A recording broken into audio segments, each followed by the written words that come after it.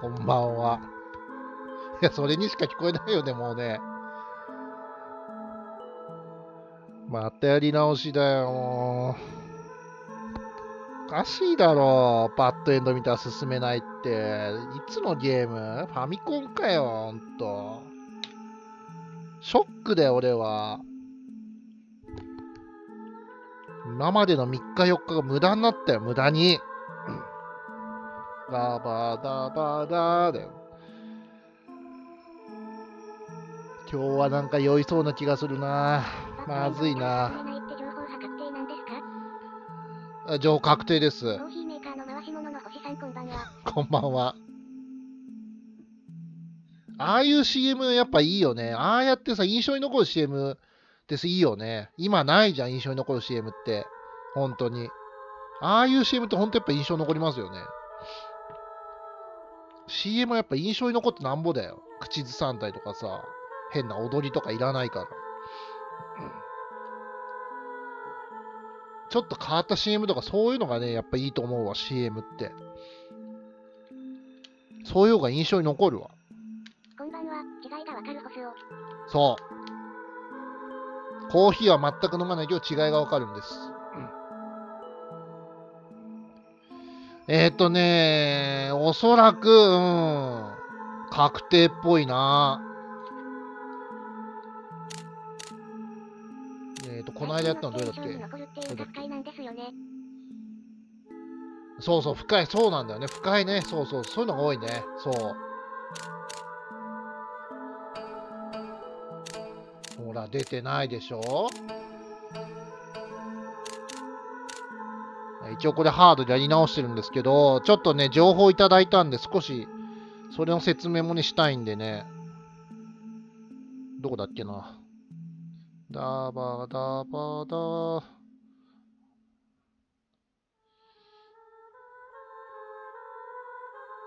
コスチュームか。コスチュームのね、条件がね、一応分かったんで、こういうのですね、こういうの。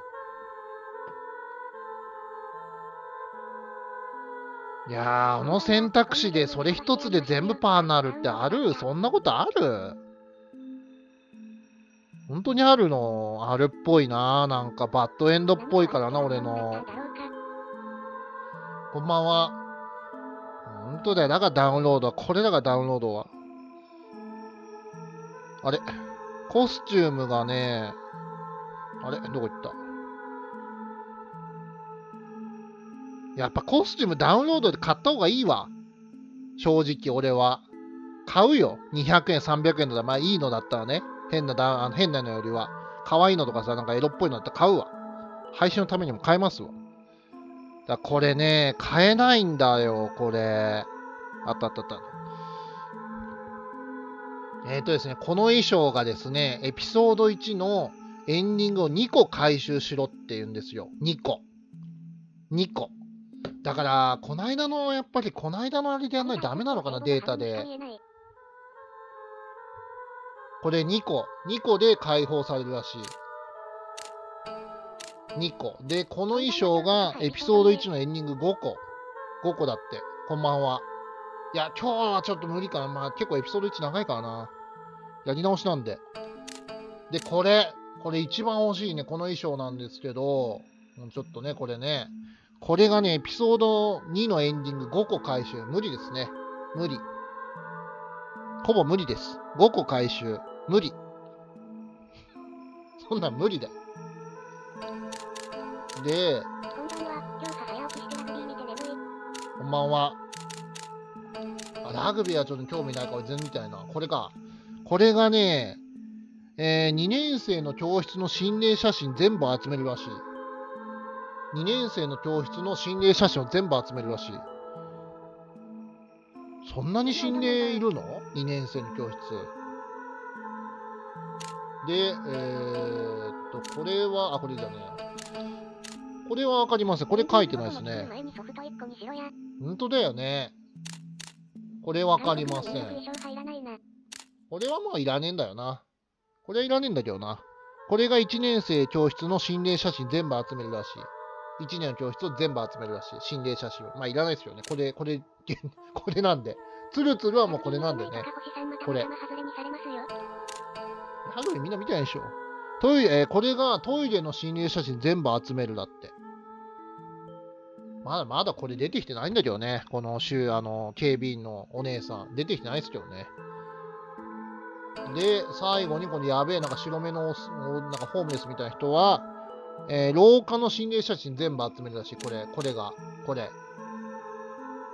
いらないな。いらね。十分これでいいわ、これで。こっちの方がな、キタキタっぽくていいよ。いらないな。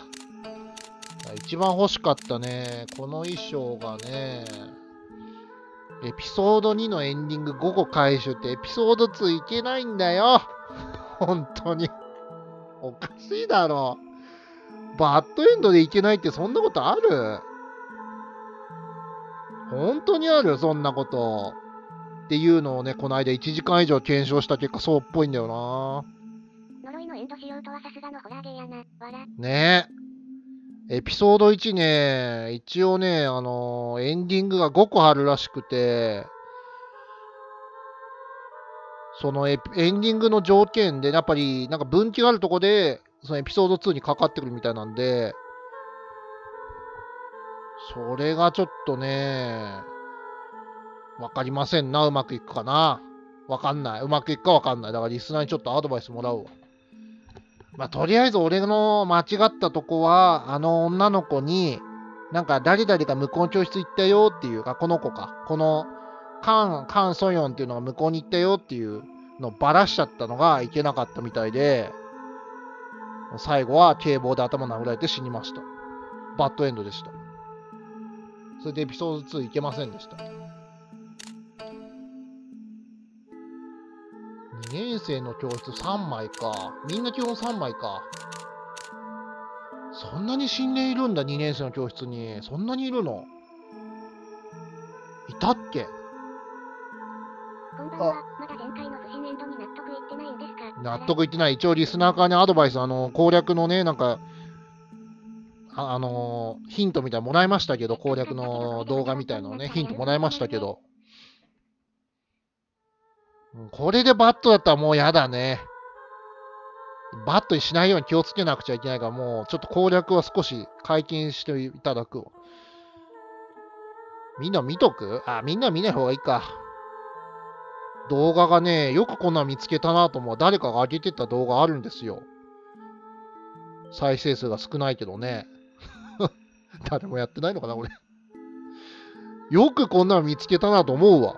俺、全然探しても見つかんなかったのに。一応分岐のやつを教えて動画で出してる人がいるらしくて、それを教えてくれたリスナーがいてさ、ちょっと見たんですけど、エンディング5個あるんだって。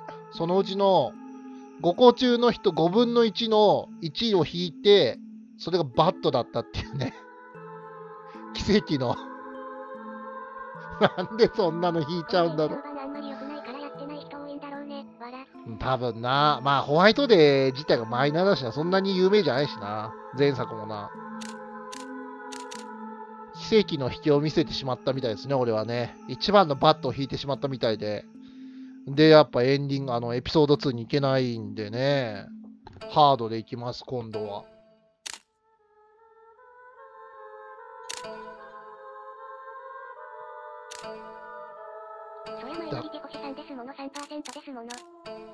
だからさ、こっちの方がいいんじゃないかなと思うんだよな。俺、これ、一応エンディング1個見てんじゃん。で、もう1個エンディング見ればさ、衣装解放されるから、女の子の。そっちの方がいい気もするけどな。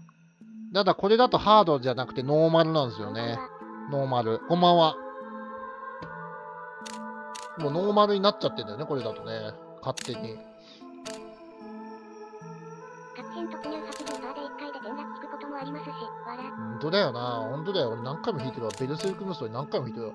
よっしゃ、小当たりだ、右打ち始まったらボーンってエンド出てきたからね。最初エンド2つでエピソード2やると残り2つも3つも解禁されるみたいなんですけど、本当？そうだね、今年のホラゲーは。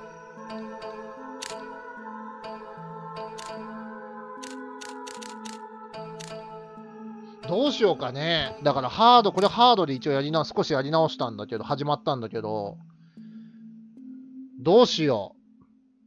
エンド2つ、あと1つエンディング見れば解放されるからコスチューム。まあ、そんなに出ない女の子だけど。なぜかこれノーマルでしかできないっていうね。2周目。最初ノーマル選んじゃったから。ただ、ハードではないと、心霊写真全部出ないみたいですね。心霊、幽霊がほぼ出ないみたい。ハードじゃないと、ほとんど出ないみたいですね。やっぱハードの方がいいかな、やっぱり。まあ、コスチュームはもう諦めるか。ダバダバダ。で、こっちのデータだとエンディングできてないんだよ、ほら。記録されてないから。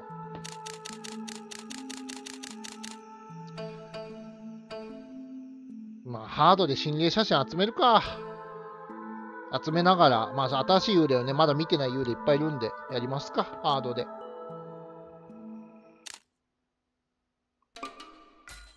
どこだっけ。3階のシャッターの錠前を開ける途中で鍵が破損。したがって、3階のシャッターを開けるために錠前の切断が必要。切断機か。切断機を探そう。アイテムは何もないのか。今日もホワイトデーまた1から始まりました。ハードじゃなきゃ出ない幽霊がいるの？いるんだよ。前と一緒。前回もそうだったから。やっぱノーマルじゃ出ないんだよな。前回もそうなの。ハードじゃないと出ないのがいたんですよ。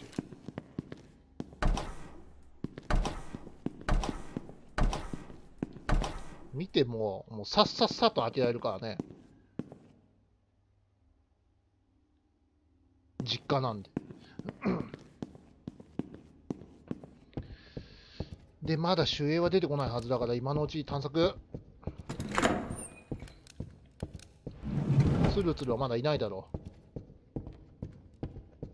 う。忘れちゃってるなぁ、もう。がむしゃらに突っ走ってね、エンディングまで行ったのに。一つ一つ覚えてないよ、ほとんども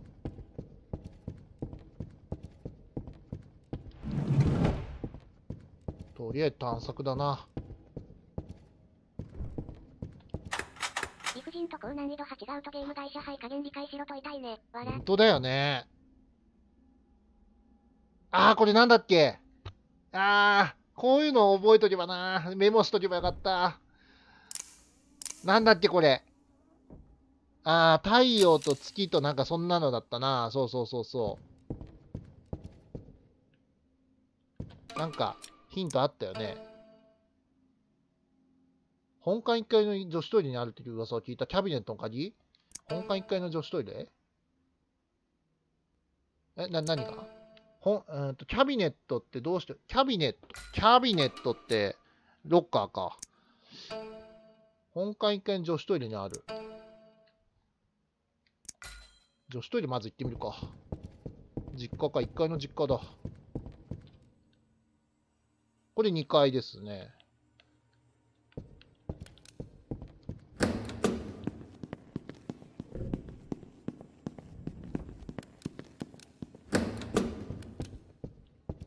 本館1階、これさ、ほら、もうスタンバイしてる。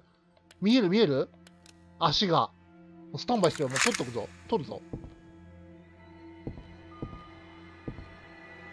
ダメだ。これシャッター使っちゃうな。ダメだな。これって幽霊なのかな？いけるかな？早くダメだよな。いないよね。ダメだよね。これはもう取れないんじゃん。無理だな。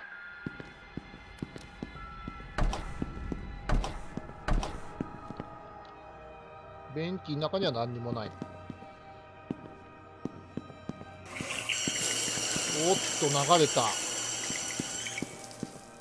これなんか幽霊系なのかな？これ無理だからただの演出じゃない？多分ね、そうだと思うわ。なんかでも音楽変わってるからいそうだよね。いる気がするんだけどね、音楽変わってるしね。BGM ここだけ変わるってことはいそうだけど。何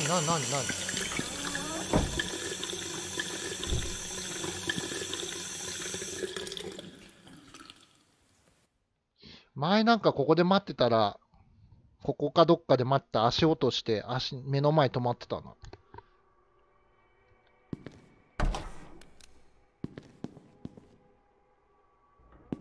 いないか。自動で流れるのかな。そういうことにしておこう。機械実習室の鍵。あそこだ。ハードだからね、どう変わるのか。幽霊だけじゃないっぽいんだよな。なんかね、走ってたらね、息切れしてたから、ドック心臓が鳴ってたから、そういうのもライフ関係であんのかな。なんか、ダメージ受けるみたいな。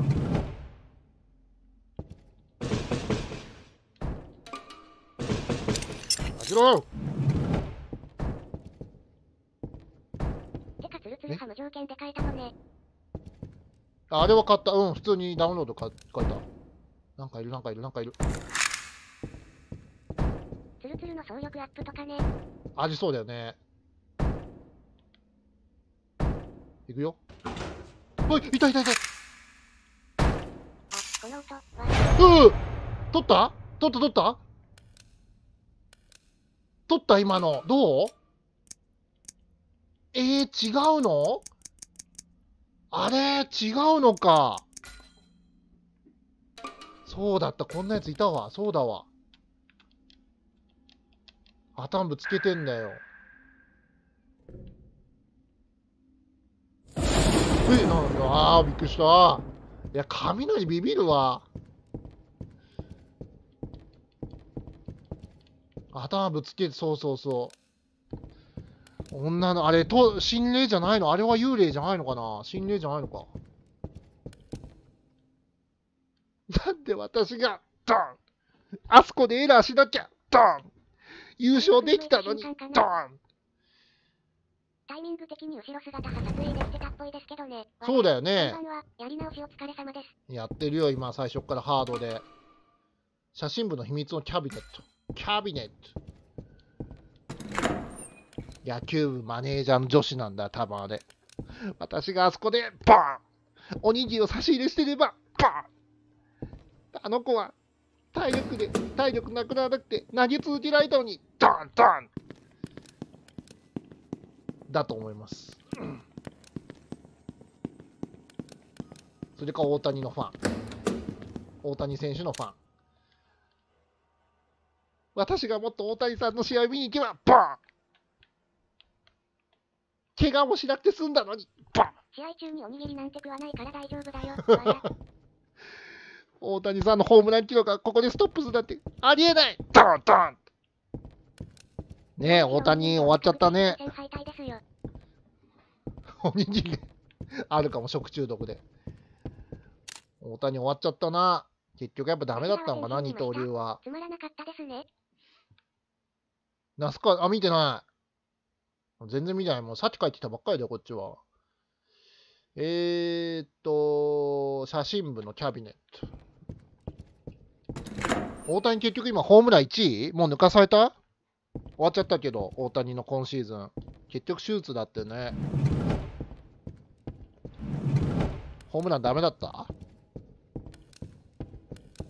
まあほぼホームランキング派確定ですし。あ、確定？追いついてないの？他の選手44本に。韓国人の女ってそんな献身的メンタル持ち合わせてますかね？あ、そうだ、秘密の通路なんだこれ。そう、なぜかつながってる秘密の通路。ダバダバダ。無の句は夫や子供と一緒に山奥で暮らす平凡な女性だった。ある日戦争が起き、夫は戦場に連れられた。爆撃予定されていた夜、無の句は子供を連れて裏山の洞窟に隠れた。彼女はしばらく眠っている間、腕の中にいた子供は消えてしまった。無の句は周りの人が止めるのを聞かず、洞窟から飛び出して子供を探した。大声でも子供の名前を呼び続けていた彼女は爆撃機の焼夷弾に包まれ、炎の中で残酷な死を迎えた。さっきのかな？爆撃を獲得した。意味がわかんない。爆撃を獲得したって。見てないよね。さっきの女かな、もしかして。今の、この話。そういうことかな。他にはこんだけ？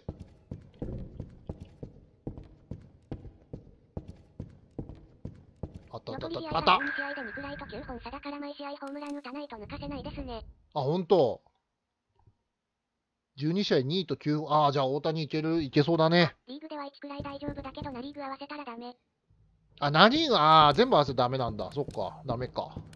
リーグでは1位か。いって。なんで獲得って物騒ですね。ねえ、なんだろうね、爆撃獲得ってね。あと、ちょっと今日お腹が痛いんで、なんか、昼からお腹が痛いんで、もしかしたらトイレ行くかも。ダブル C かもしんない。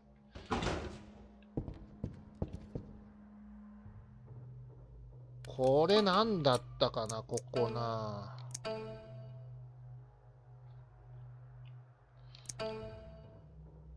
このゲームドアの開閉が結構ビルね。そう、自動で閉まるからね。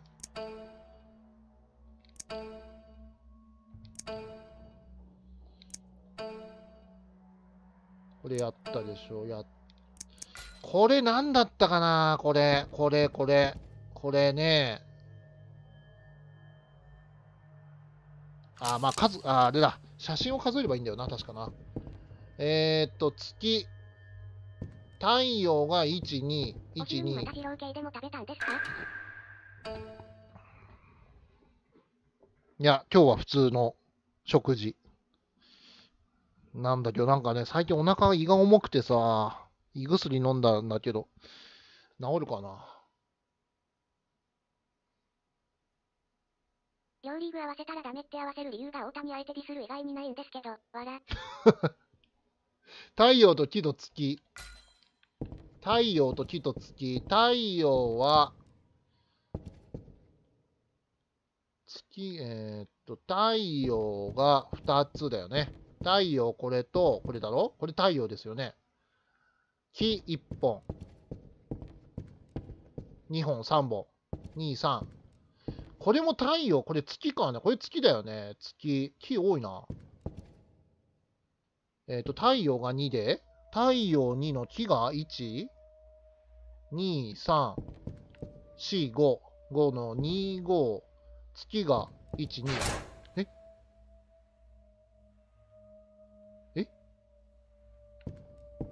こっちやってんだよ。わかんなくなっちゃう。太陽2、木5、開いた？月が、開いた？開いた？ああ。月が2、252。25。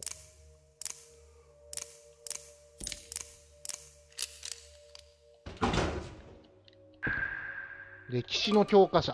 これあれか。どっか教室で、後ろ本棚だよな、確かな。なんて的確な妨害、笑。紛らわしいよね。で、どこだっけ？これで、切断機で、どこやるんだっけ？切断機で、3階のシャッターの錠前か。3階のシャッター。いつもの1-10ですね。笑。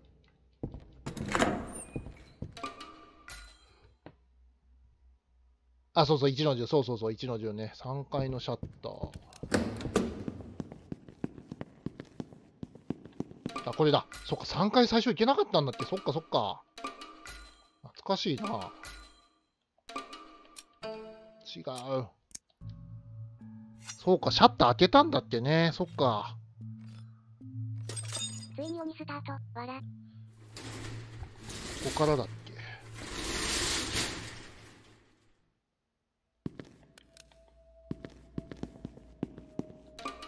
3階と4階を調べよう。ここからだよな。来た来た。いやー、ツルツルだ。あれツルツルになってない。そんなバカな。こからが大変なんだよ。星さん、このゲームのために韓国語勉強したんだっけ？興味なし。韓国は興味なし。ふっさふさじゃないですか、わら。ねえ。あれもしかして、あれか？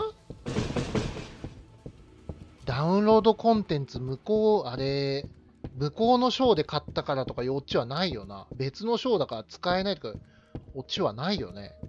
そんなバカな。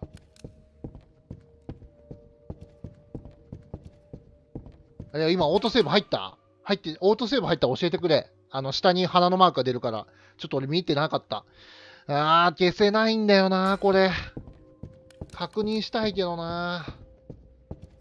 オートセーブ入ったかな。今、ツルツルいなかったか？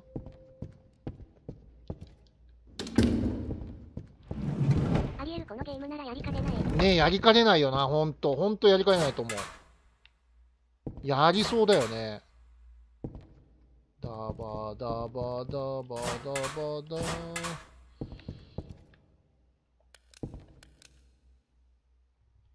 教室、ここ何回 ?1 回か。あ、違う。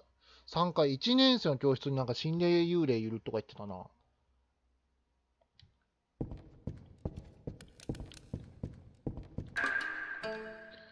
1年10組の教室に幽霊に取り憑かれと言われる本棚がある。不思議なことに教科書からロッカーで本棚に歴史の教科書と理科教科書、あと理科教科書ですね。それが必要になってきます。開けた、閉める。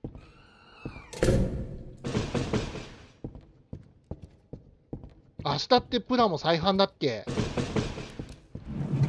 明後日かな？明日かな？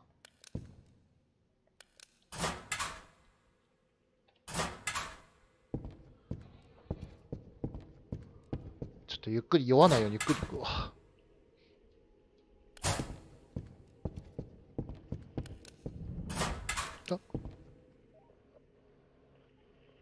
来た。うわー、ツルツル来たか。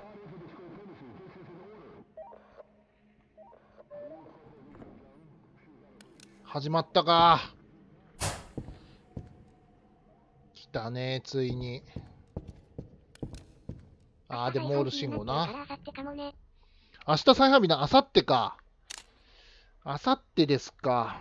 まあでも欲しいもの、ジャスティスとアストレー ?RG のジャスティスでも評判悪いな。ポロポロするって言ってたな。まともに立たないって言ってたし。やめようかな。今週もう9月は。いいのないよな、再販。10月に備えよう。10月がすごいいっぱいあるわ。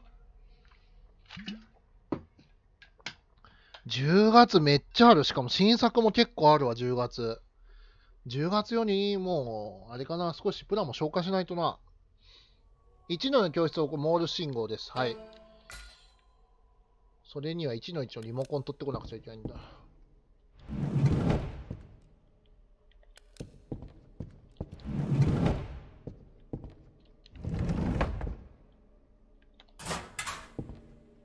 あれ ?1 の10ってまだいけないのか。結構長いなぁ。戻すまでが。あれ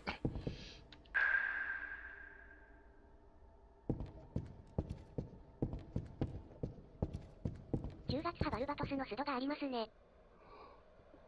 バルバトス。うおー、ちょっと待って、待って。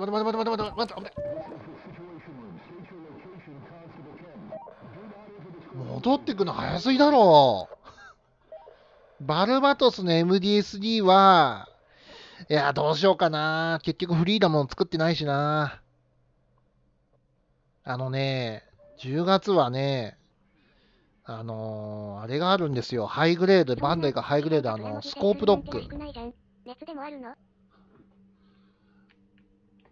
いや、ほんとね、なんかいいのなくて、10月は、9月は。ボトムズのプラモが出るんですよ。それ欲しい。うるさいぞ。これなんだろうね、これね。これ、幽霊かな。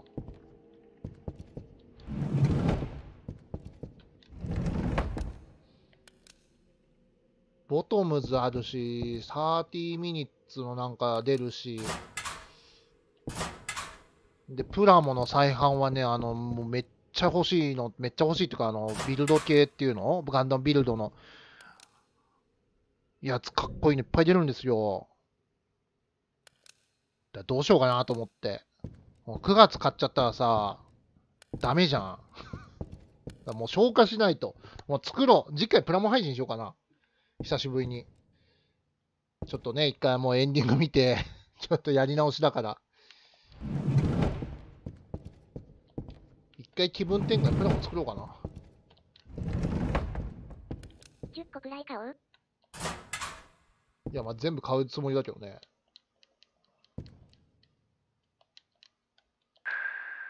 ビルド系マジでいいの出るのは、当時ね、アニメしか見てなかったんだけど、プラモはね、買う気はなかったんだけど、いや、作ってみたいのいっぱいありますね。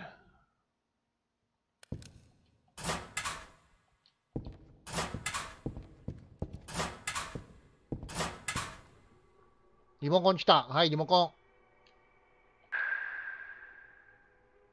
ン。で、まあ、リモコンこれずっと残るんですけど、10月波共有もいっぱい出ますよ。わらわら。いらねえ、絶対いらねえ。あれはお子さん用に買ってあげて誰か。いやー、ちょっと待って、酔いそうだな、これ。参ったな。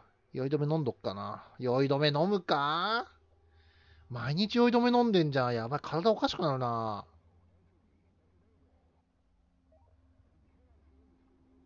どうしようかな。病気になりそうだな。体ほんとおかしくなりそう。でも多分酔うな、これ。これ多分酔うわ。絶対酔うわ。アンキロサウルスが新発売ですよ。わら。なんか聞いたことあるね。毎日はやばい。やばいよ、まあ、配信やってる時はほぼ飲んでるから、まあ、昨日はやってないけどさ、配信やるたんびに飲んでるからやばいよね。ちょっとさすがにまずいよね。我慢する。我慢するってか、酔ったら少し酔いそうだったら休憩入れます。今日は。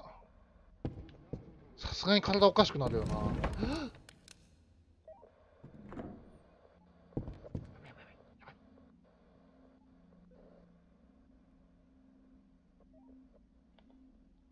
危ねえ、入ってきた。やっぱ開けっぱなし良くないな。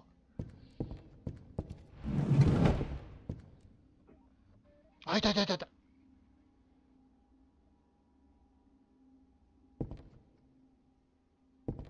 いったよし。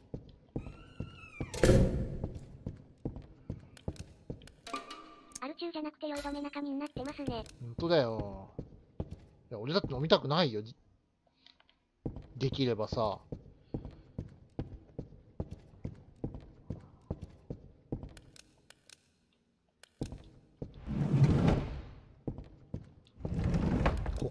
これな。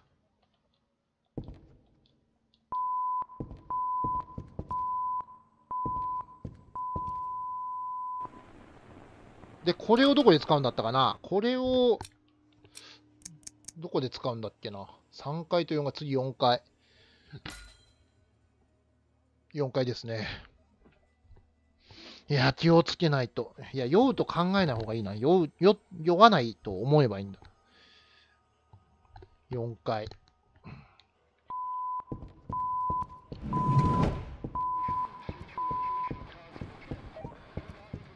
後ろに多分いる。来てるわ。開けて。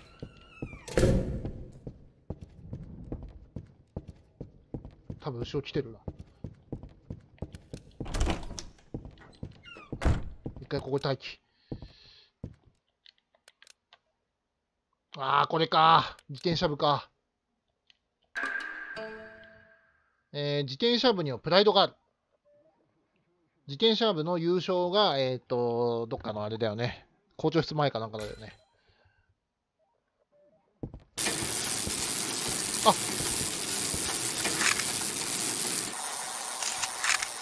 取った？いや、これは心霊じゃないのかな。ただ嫌がらせかな。取ったけど、幽霊映ってんの？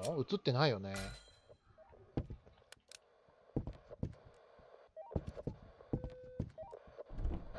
嘘！来た！マジかよ！バレんの？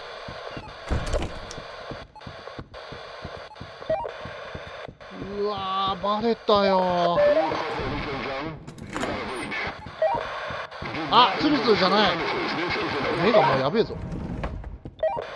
あれ、髪生えてるわ。マジ、まさかのコンテンツ、あれ？い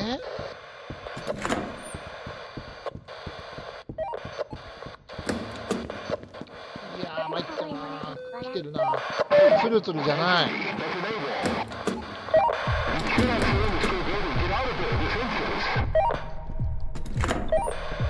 おい、どんだけ来んだよ、お前。開けろ！開けて！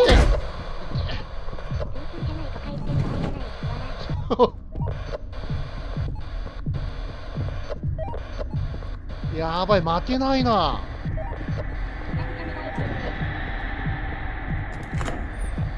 負けない、やばいぞ。やばい、ドックンドックいってる、心臓が。あ、ちょっと走るの遅くなってる。まずいな。あ、走れない。マジ？やべ、実家もう実家しかないじゃん。うわー、走れなくなってる。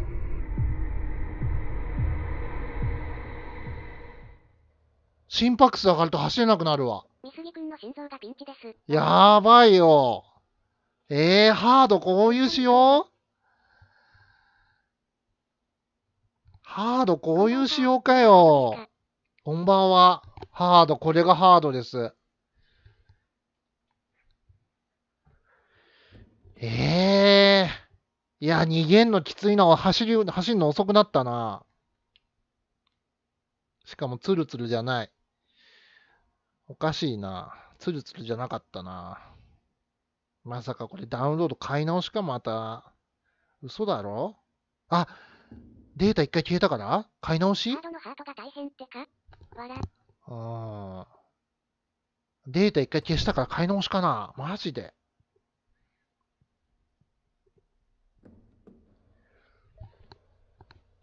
それあり得る。ありそう。うわ、いるよ。もういるよ。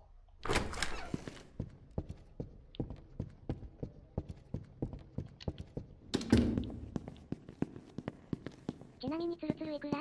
ツルツル300円。高いよな。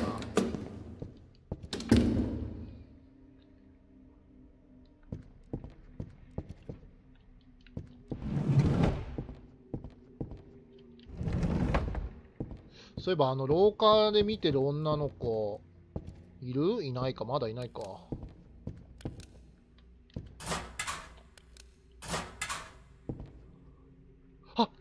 違うか。なんだよ。時計かよ。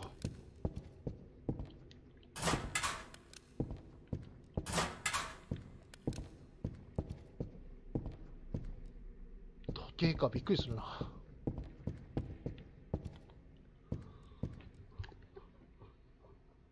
さすがに買った履歴くらい残ってるでしょうからせいぜいインストールし直し程度じゃないですかね。そうだよね。さすがにでもそれは消えないよね。消えるわけないよな。多分ツルツル向こうから来る。ツルツルでも明日のお昼ご飯代くらいっすね。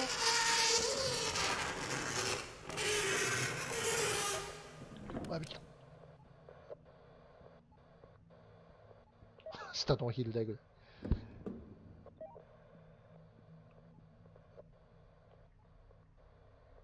いった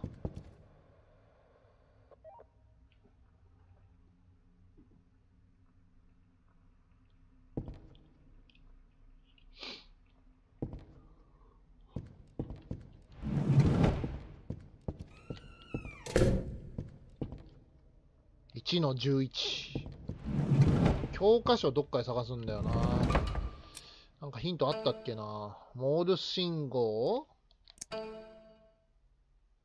これが1の、これがどこなんだ？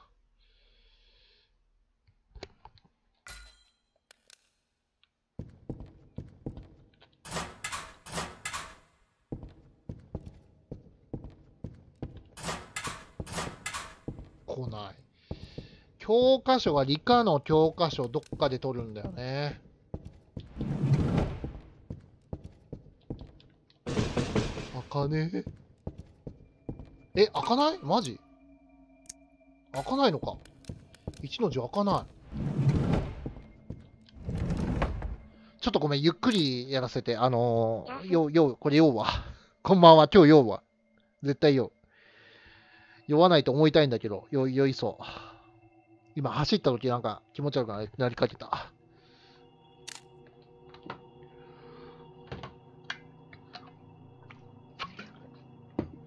チャンネル登録と高評価お願いいたします。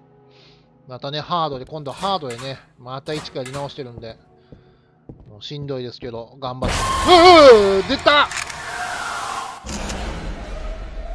取ったー！取った？あれ？取ってないの？ダメ？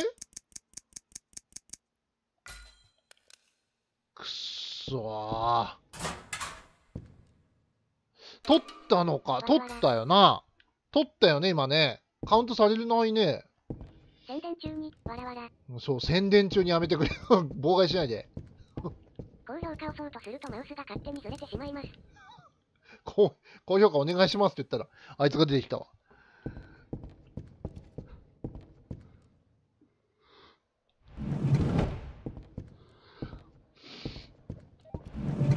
向こうから来た。やべえ、来たー。今ハマった。くそー。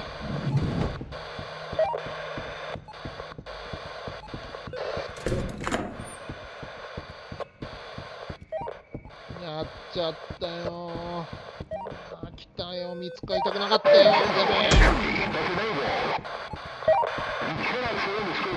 後ろにいるな。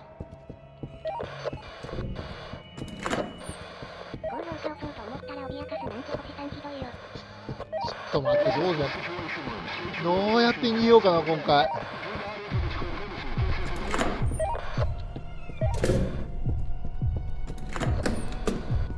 今なんかあった。頑張れ、近まで。うわ、外した。しょうがない。別荘でいいか。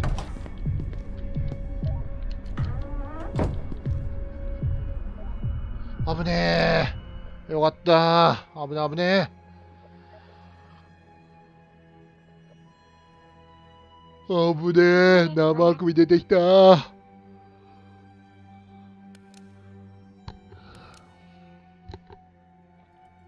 なんか今あったな。なんか置いてあったな。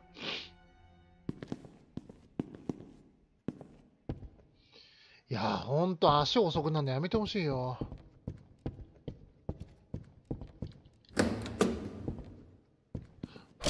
マジ？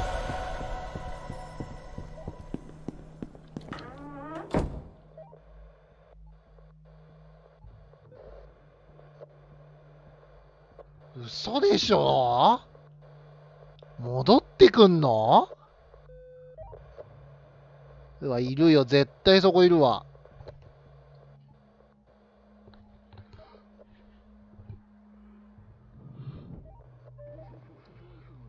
ちょっと行く前、音が聞こえなくなるまで待機。参っちゃうな、ほんと。ハードきついな。探索全然できねえわ。前回よりきつい気がするよ、これ。そんな気がしますね。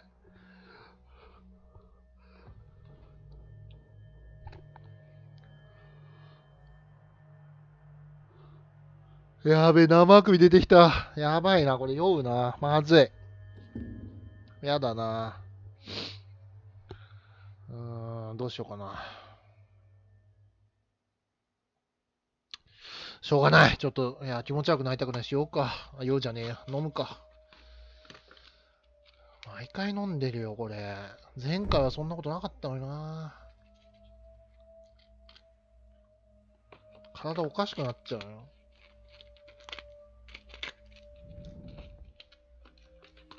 どうすんのこれ、体おかしくなったら。まあまあね。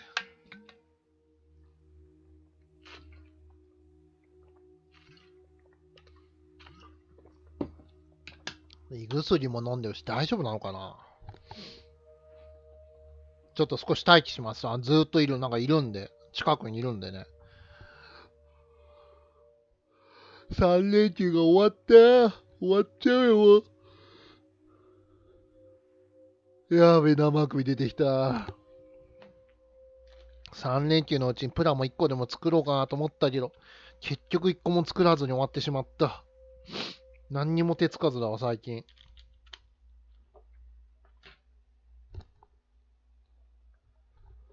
星さん、もうお薬ないとダメな体になっちゃったね。いや、ほんとだよね。それじゃまずいよね。それじゃダメだよね。前はね、2日ぐらい経てばもう治ったんですけどね。FPS 酔いは。いや、まだいるよ。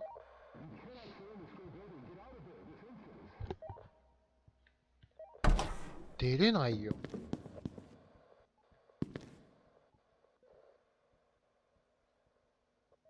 なんか、あいつの探索能力上がってね。戻ってくるの早くねなんか。ハード、ノーマルより。ちょっと今度プラモ配信しようかな。次回は水曜はプラモにしようかな。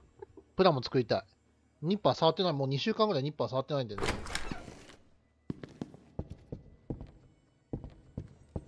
これ何回だっけ ?3 回 ?4 回だよ。行くの4回。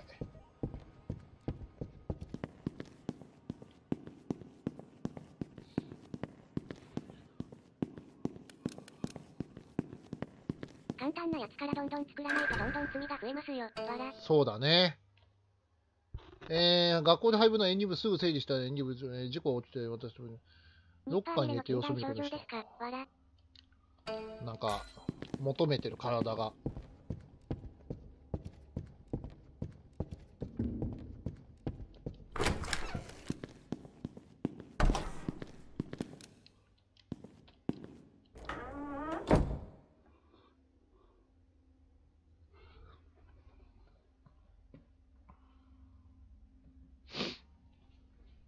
体がなんかね、求めてるんじゃなくてね、こう、配信中に横を見るとプラモの山があるんですよ。積んであるのが。それを見るとね、なんかね、いたたまれない気持ちになる。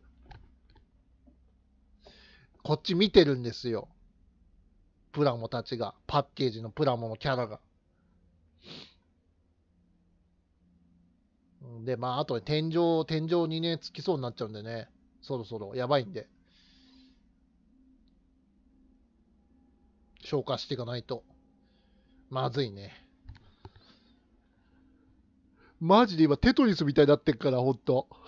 ハイグレアの RG のさ、排入とか箱でかいんですけど、縦置きになって隙間に入ってるからね、テトリスの長い棒みたいなやつで。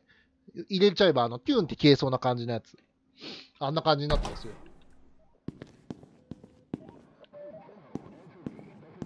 ここは来る、やばい。やばい。危ねえ、来る、絶対今来そうだったよね。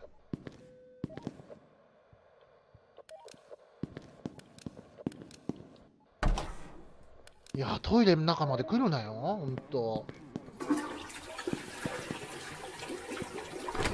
いるよ、もう。なんで4階にいるんだよ、3階行けよ。邪魔なんだよ。いるなぁ。いるなぁ。ちょっと向こう行くかな。あとでペット飼ってる人はね、なんだっけ、ペット&クーとかいうペットショップ行かない方がいいよ。あそこやばいよ。あれはね、逮捕されていいレベルだと思うわ。ひどい。いや、見ただけもうなんか気持ち悪い。なんかかわいそうになってくる。犬たちが。犬とかペットが。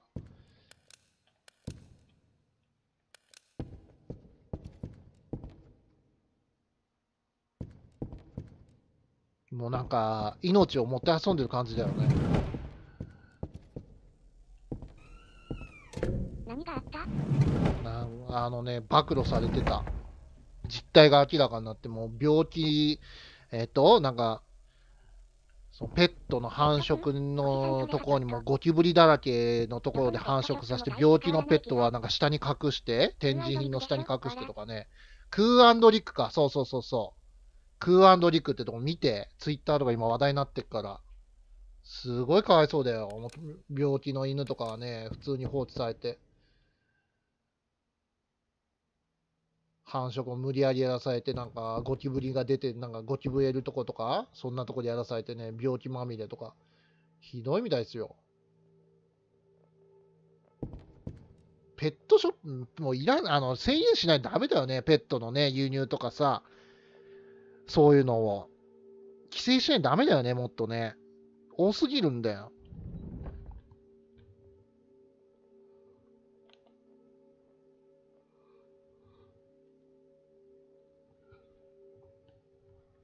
そう思います。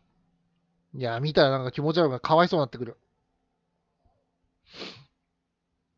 暴露系の人に暴露されてたらもう、80人ぐらいから情報をもらって、信憑性の情報をもらって暴露されてましたね。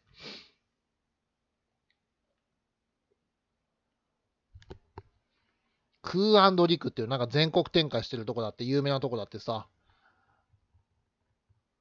もう犬とかがね、病気になって目が腫れちゃったりして、それを放置して普通に隠して、客がね、なんかどっかから鳴き声聞こえるなっていうのがあったらしいのよ。そしたら展示のさ、柵の下の棚の中に入れて隠してたとかね、そういうのあるみたい。ね、らしいね。俺はペット全くわかんないんだけど、そんなのある？そんなことが。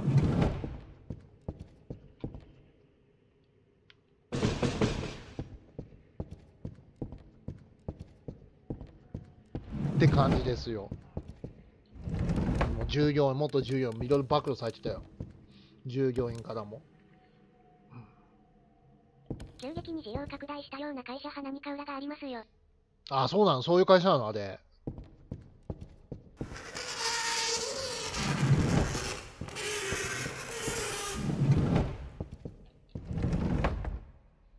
ひどいね。いや、ペットはやっぱ保健所でもらうのが一番いいと思うわ。やっぱりそんな気がする。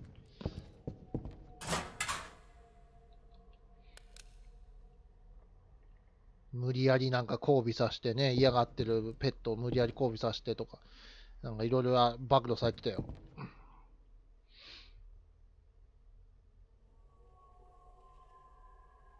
とりあえずなんか犬の顔見てもうかわいそうになってきたもん。途中で閉じた。申し訳ないけど、見てらんなかった。目をそらしちゃダメなんだけどね、本当はね。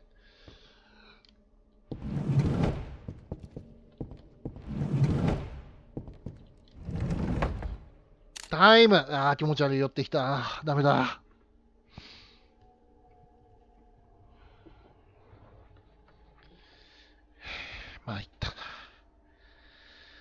まあいったな。マジかよ。寄ってきた。ちょっと休憩させて。ちょっと休憩。ごめん。ちょっとだけ休憩させて。10分でいい。酔いが回るの早いですね。やっぱなんか疲れてんのかな。今薬飲んだから多分無理にやんのかな。そうなんだ。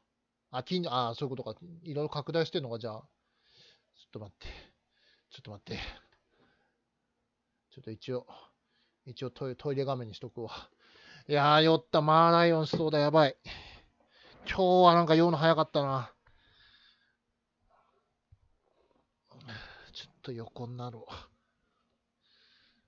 う。10分でいいです。10分でいいから。俺に安らぐ時間を。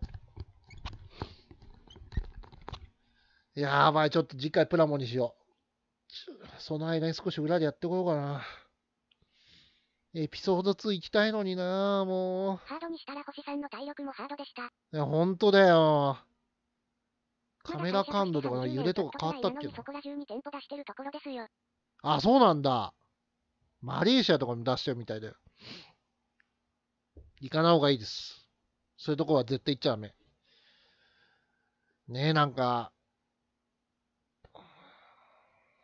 今までのツケだろうな、そういうのな。隠れてやってきたことのツケだろうね、ビッグモーターみたいにね。ジャニーズとかね。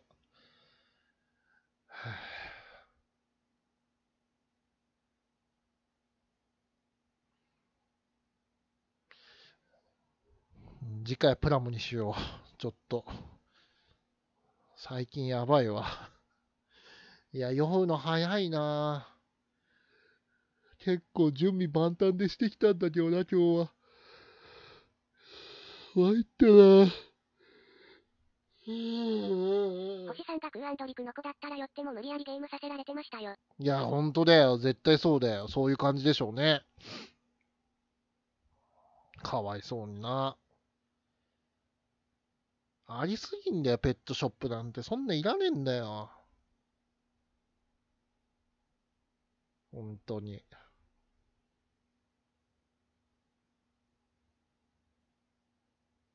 ねえ。それにだって一匹いくら50万とかそんぐらいするんでしょ？ 20 万から50万だっけ？そんなんいらないんだよ。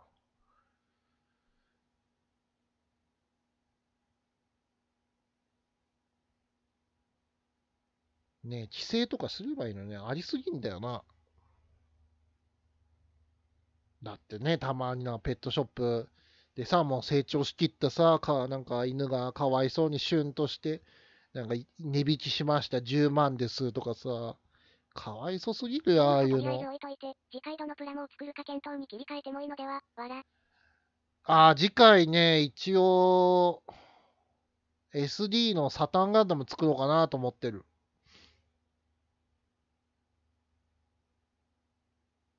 令和版と平成版の、当時ものでも、まあ、作るのもったいない気もするけどな。当時のサタンガンダムのやつと、令和版のサタンガンダムを比較しようかな、作って比較しようかな、みたいな思ってるけど。それか、ハイグレードのネモが赤い。量産系ですね。作りたいなと思ってます。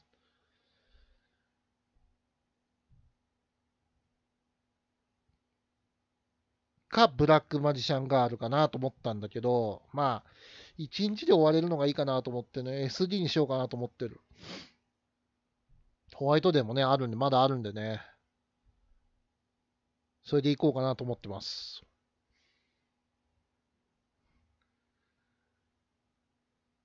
100式とかもね、作りたいけどね。その3つをなんと1回の放送であ、違う違う違う。サタンガンダム2つ、SD だから多分まあ1回の放送で作れると思うんだけどね。無理かな？ダメかな？サタンガンダムでいこうかなと思って SD の令和と平成の比較版をやろうかなと思って。これからスドとか友人丸みたいな小さいのしか買わないようにすればいいんですよ、わら。やだよ。マスターグレードはね、買わないで、あんまり買わないけどね。ほとんどハイグレードですけど、ほぼハイグレードだよ、俺は。でも、RG、まあ、あと RG か。RG をちょくちょく。マスターグレードやっぱそんな買わないね。てか、あんまりないんだよね、マスターグレード。そんなに再販されないんだよね、マスターグレードね。ただ今度10月か11月にプレ版で頼んだなんかトールリス2が来るんだよな、マスターグレードな。なんかノリで勢いで買っちゃったんだけど。トールリスね、俺作りたいんだよ、そう。初期のトールリス1、2、3のどれか作りたいんですよね。まあ、2か1。ハイグレード出てないトールリスって。ないのかな？ムグのフォビドゥンハイツになるのやら。ホビドゥン、あ、そうだよね。マスター、そうだね。いや、今置くとこがなくてね、ついになくなってきたんだ、置くとこが。マスターグレード作っちゃうとさ、置くとこどんどんなくなるから、ちょっと検討してる。ハイグレードじゃないと厳しいんだよな。この間グレングレン作ったらマスターグレードぐらいでかさあってさ、置くとこギリギリなんですよ、今。結構でかくてさ、翼もあるから。まずいことになっちゃってね。トールギス作りたいんだよな、トールギス。ないかな。昔ね、かっこいいなと思ってさ、ちょっとね、知り合い、友達が持ってたんでね。当時もののね、144分の1を。ハイグレード出てないのかな。欲しかったんだよな。ずっと2も持っててね、欲しいなと思った時、俺はなぜか買わなかったんだけど。買ってもらえなかったな。一回全部溶かしてでかい板にしようぜ。え？なんだって何なんて言った今。コメント見えてないからさ。全部どかしてでかいだ。何言ってんだよ。だったらあれだよ。売りに行くわ。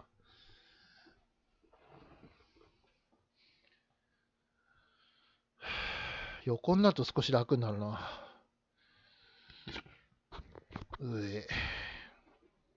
唐揚げが出そう。エンドレスワルツのトールギさんがハブでありますね。エンドレスワルツのトール、あれは作った。昔作ってた。持ってた。あれはね、発売日かなんか2日ぐらい経って買った。売れるよ、一応500円ぐらいで。100円かないくら ?500 円ぐらいかな。売れるよ、一応。綺麗に作ってある人が意外と高く売れたりするからね、オークションで。探してない ?144 分の1でないですかね、ハイグレード144分の1で。最近のはないか。マスターグレードはあるの知ってるんだけどさ、144分の1で欲しいんだよね、トールです。2か。できれば2か1欲しいなと思ってます。3は多分なかなかないだろうな。3もあんのかな。昔ね、3のハイグレード、あれ出たと、あの時ハイグレード出たばっかりの頃作りましたよ。エンドレスワルツのは作って捨てられた。親に捨てられた。あるなら。あるのRG 出てんの本当マジであるんだ。うわ、欲しいな。RG か。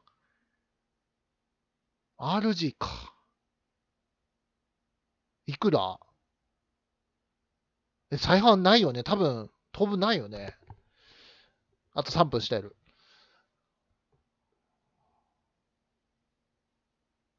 RG であるんだ、トールギスって出てるんだ。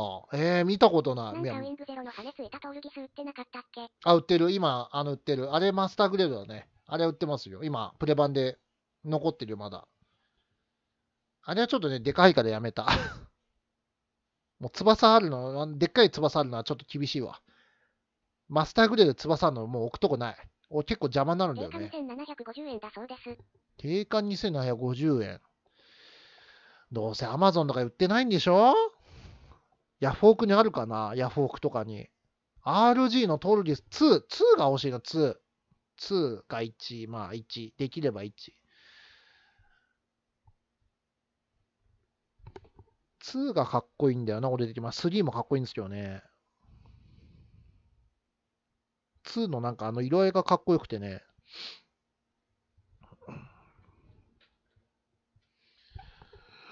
よし、やるか。あれマウスで動いちゃうみたいな。ちょっと待ってね。カメラ感度2にしとこう。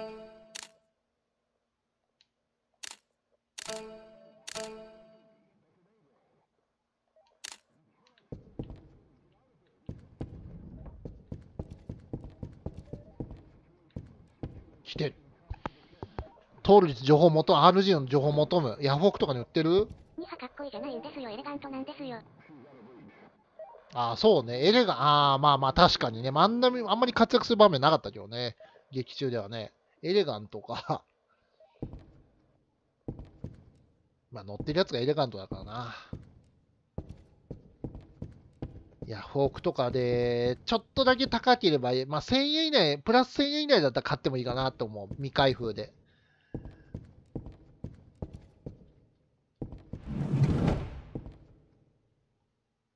どこだっけ？演劇部行くんだっけ？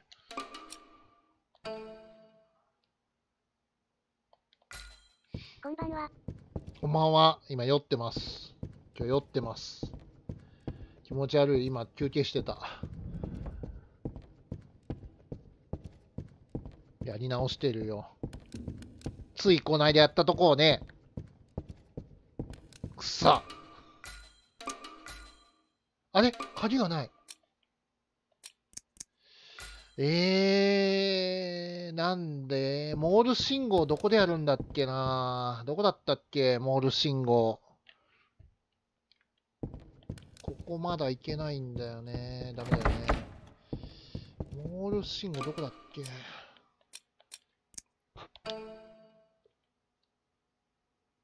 あとは自転車部か。自転車部で優勝したとこか。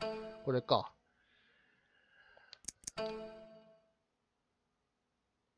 これだな。自転車部のやつだ。早く大連王で発表する星さんが見たいよ。そうか、大連王、そうだね。発表すんのあれ。大連王か。そういうのもいいの。いいのってか別に俺の配信だから何でもいいんだけど。そうだね。そうだね。スーパー戦隊のね、とか勇者シリーズのね、たまには作ってもいいかもしれませんね。そうだ、勇者シリーズとかにも手出してもいいかもな。ハードボイルド？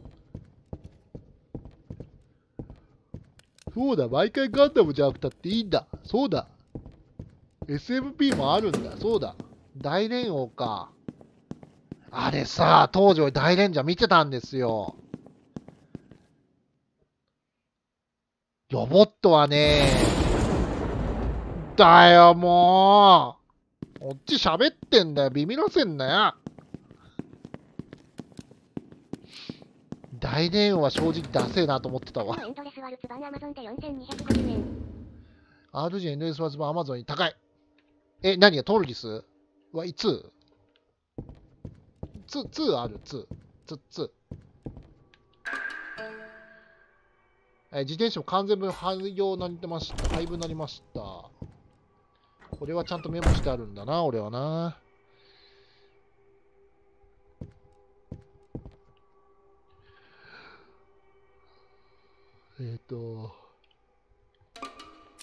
やっぱりちょっと気持ち悪いな。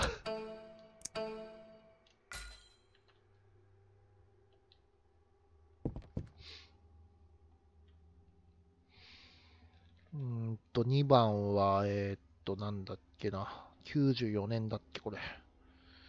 0721。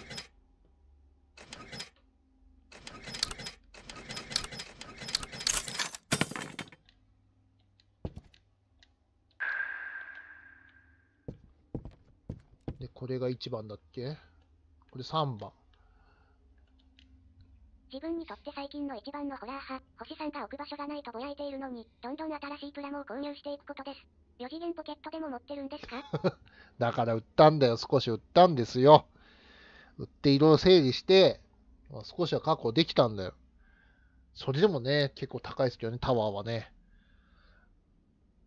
プラモタワー高いですよ。3番は94年、違う。95年0426。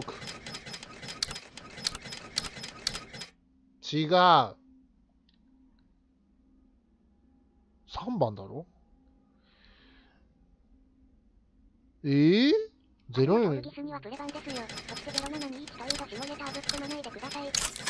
うだね。間違えた。そうだね。プレ版か。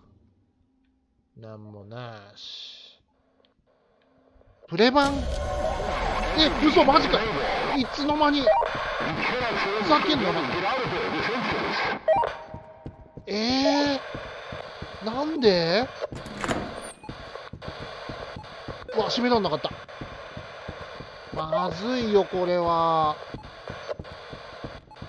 今回走るとね、足遅くなるんだよ。心臓がバクバクして。いや、大して、あれになってないな。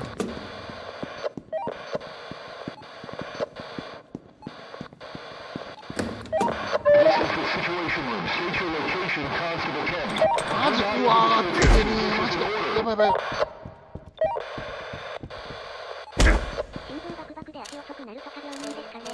カメラ感度3だよね。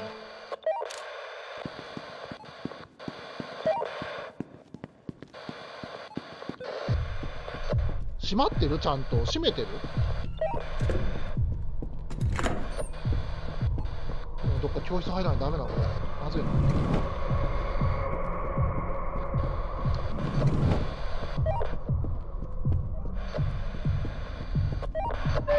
うわー、バクバクしてったー。や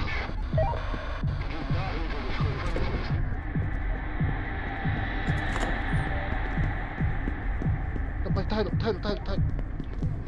えてくれ、頼む。実家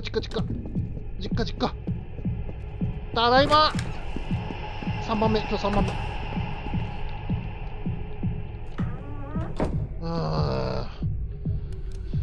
ちょぼよし、ちょっと待機。せっかくやってたのにもう。くっそー。なんでバレたんだろう。音か。ロッカーの音でバレたかな。RG の当日2はプレ版です。プレ版ということはヤフオクに出てるかな。ちょっとごめん、ヤフオク見てもらっていい？警告もなく殴り買ってくるのやばいな。でしょ？しかも今日ね、ツルツルじゃないんですよ。なぜか最初から始めちゃったから、頭生えてんの。髪生えてるバージョンなの。ツルツルじゃないんだよ。ノーマルバージョンになっちゃってんの。ツルツルで設定したのにね。当日プレ版、いつ出たんだ？プレ版出てたんだ。プレ版ってなんかそういうのばっかり出すよね。一般販売でやるよな、そういうのな。今日は敬老の日だからツルツルには優しくね。ボッコボコにされてるわ。気持ち悪くてもう、今休んでた。ちょっと今日ね、酔います。で、次回水曜はプラモ配信やろうかな。最近ちょっと酔いまくって、薬ばっか飲んじゃってるんでね、酔い止めばっか飲んで体がおかしくなっちゃうんで。次回水曜はプラモ。一般販売しろよな、ウィング全部発売したんだからさ。デスサイズヘルとかもさ。のんきに雑談混じりでやってるからツルツルが気合い入れに来たんでしょうね。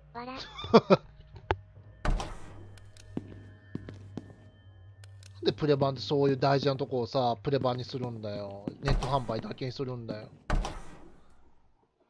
ウィング系全部ハイグレード出してんのにな、リバイブ版でな。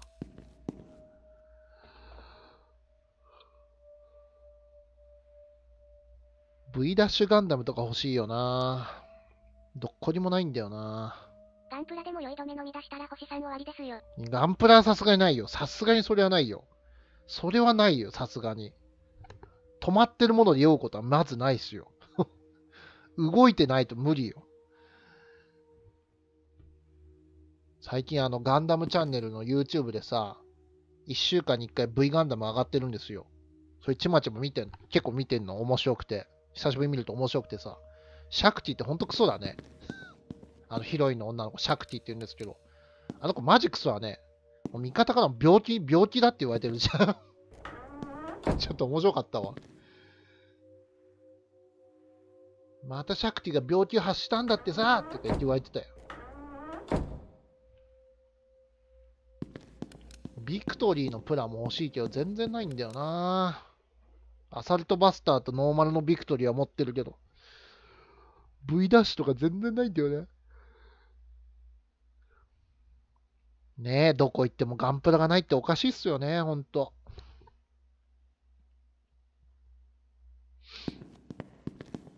再開してた。やってる今。ちょっと気持ち悪いけどね。ヤフオクで6000円ぐらいでプラス送料ですね。トルリス 2？ ヤフオク6000円？高っ。次回予告するとそのキャラが必ず死ぬという。そう。デス予告。そんな高いの？いや、6000円はちょっと出せないな。定価多分3000円とかでしょ？倍だな。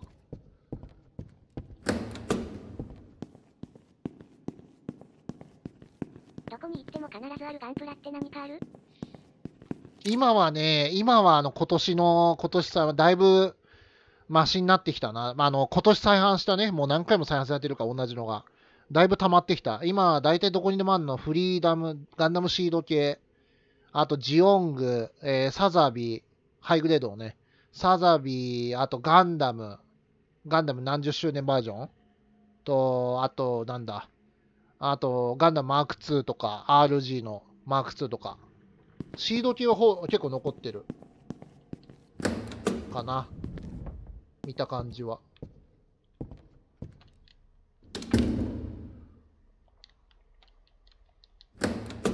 でも全部持ってるからな、もう今年のはほぼ買い占めてるからな、もういらない。見ててもつまらない、なんか。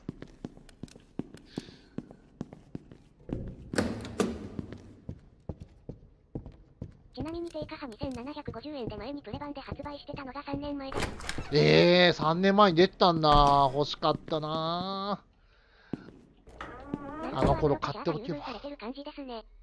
あ、そうそう、あとシャーザクとかね。うん、そこら辺残ってますよ。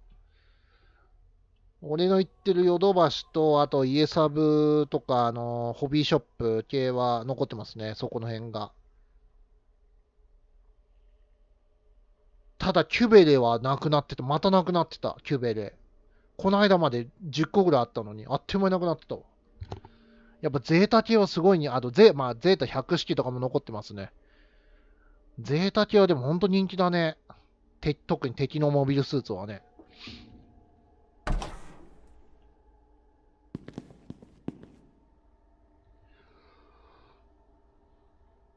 意外と個人店の方がマイナーチックな、昔出たやつ、マイナー売れ残りのやつとか残ってるかも。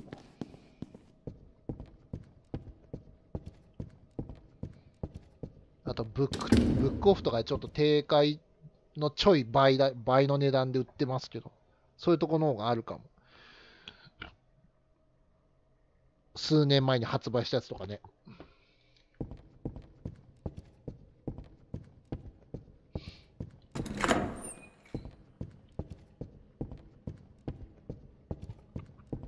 パラスアテネとかね、欲しいですけどね。どこにもないですね。てか、出てんのかもわかんないけどさ。いや、トールギス2欲しいな。RG であるんだったら欲しいな。この前買えたでっかい友人マルハ個人店でしたよ。あ、ほんと。あ、来て。い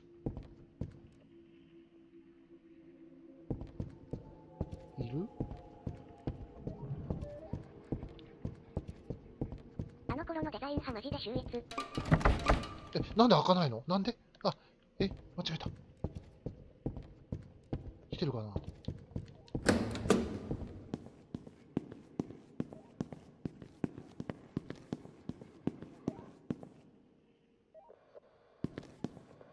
いや、音聞こえるわ、やべ。うわ、上から来て。まず上から来てた。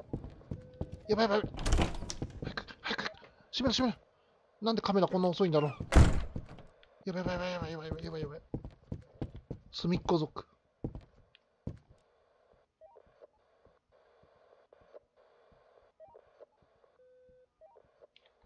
動くな。動かなきゃ入ってこないよ。でちゃんと扉閉めときも入ってこない。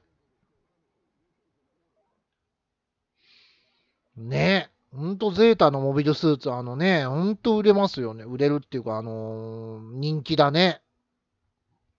で、今度10月に確かジオが久しぶりに再販されるんだけどさ、4ヶ月とか5ヶ月ぶりぐらいか。多分すぐ売り切れるでしょうね、ジオね。俺はまあ1個持ってるからいいけど。もう1個買ってなんかカスタムしようかな。いらねえか。調子乗ってまた買うと積みになるし。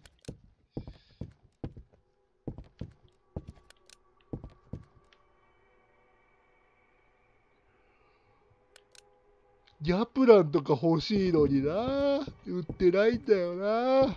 生あくびですいません。データ派星さんとプラコを結びつけたキューピットだもんね。そうだね。ほんとだよ。これ何番？ 4 番。生あくびちょっと出るけどすいません。今日は酔う日だわ。やっぱ飲まないと酔うな。一応今薬飲んだって。きつい。マジきつい。ツルツルの、スピードが上がってる気がする。あとこっちのね、体力が減少してます。走ってるとね、心臓バクバクして止まる。動きが止まる。そして、俺が酔うようになってきた。今日は。ハードにしたせいで酔うようになってきた。今日酔ってます。気持ち悪いです、正直。で、今薬飲んだんだけど、効いてるか分かりません。やばくね？大丈夫？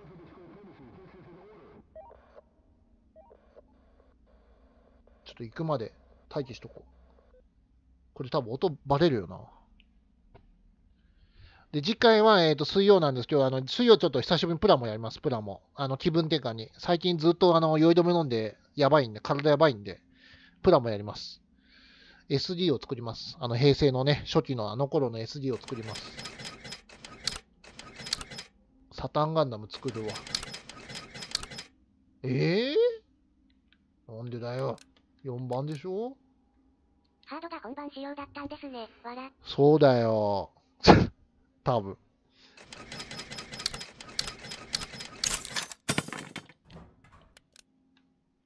なんかこんなのあったな。あ、口先女か。そっかそっか。そうだそうだ。これで口先女出てくんだ。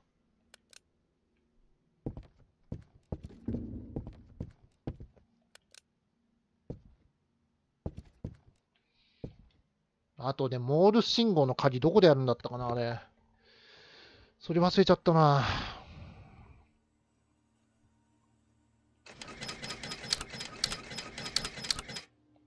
あの頃皆さんがプラモ買ってた時に作ったサタンガンダムをね、令和版と比較したいですね。どんな風に変わったか。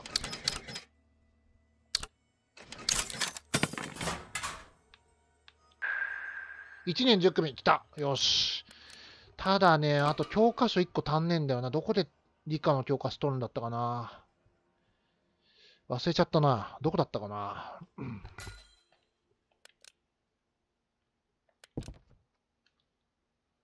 セーブしかも入ってないよね。大丈夫か？セーブ入ったか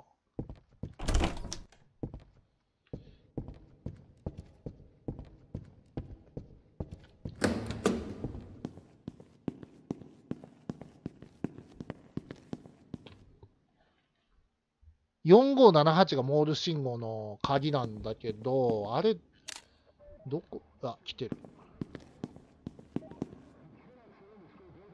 どっちから来てんのかな。上だ。わ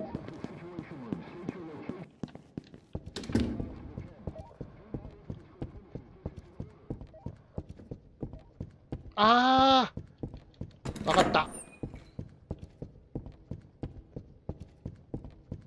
モール信号の鍵、確か写真部とかだっけ？なんかそのあたりのロッカーの錠前じゃなかったかな。なんかあった。難易度によって仕掛けとかアイテムの場所が変わるとかないんですか？幽霊が出ます。出るらしい。心霊。ちょっと待ってね、あいつ来てるな。まずいな。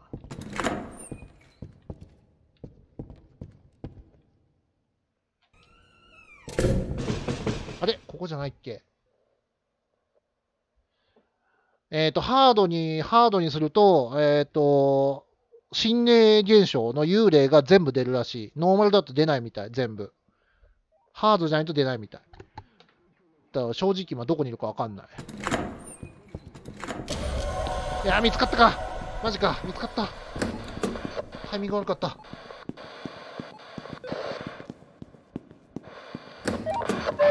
見つかった。完璧見つかった。なんでこっちに来ちゃったんだろう。バレてない？マジバレてるよなーって。パンチがないからほんとつらいわこれ。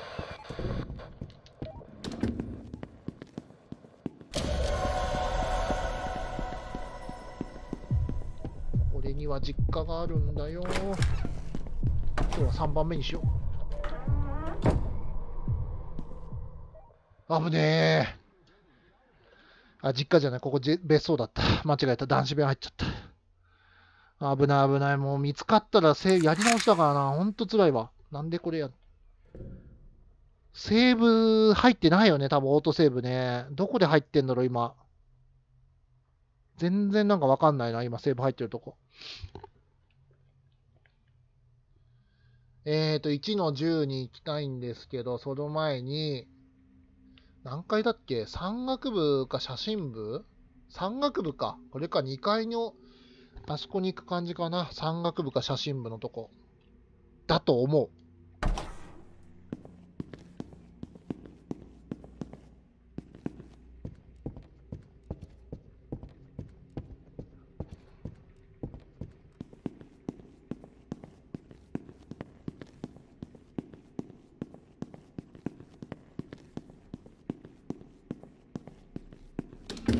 なんで閉まっちゃうんだよ。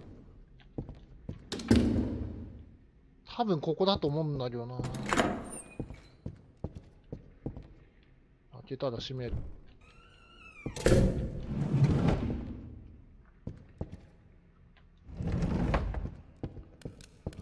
ここじゃなかったっけ？違うか。写真部かな。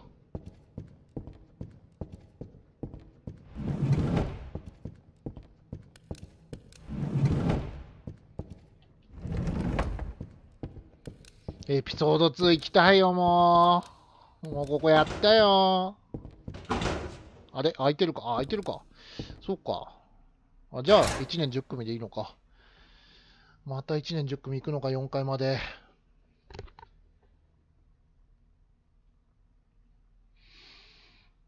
頑張ろう。あ、でもね、そう、プラモの話なんですけど、RG はね、今ね、1、2、3、4、5個溜まってんだよ、5個。RG のプラモ5個。あ、排入とか入れると7、8個ぐらい溜まってますね。トールリス欲しいけどな、そんなに溜まってるんだから買えないよな。しかも定価の倍でしょ？ 6000 円？ふざけんなよ。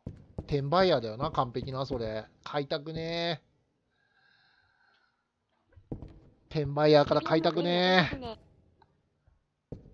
あ、そうだよね。エピオンもそうだよね。エピオンはもうすぐ作んないとね。そうだよ。今月の終わりだよね。アグハ今まで何個組み立てた？ 1個。シャーズゴック1個。RG はね、パカって開けるじゃん。うって思って、パカって閉める。箱を閉める。いるわ。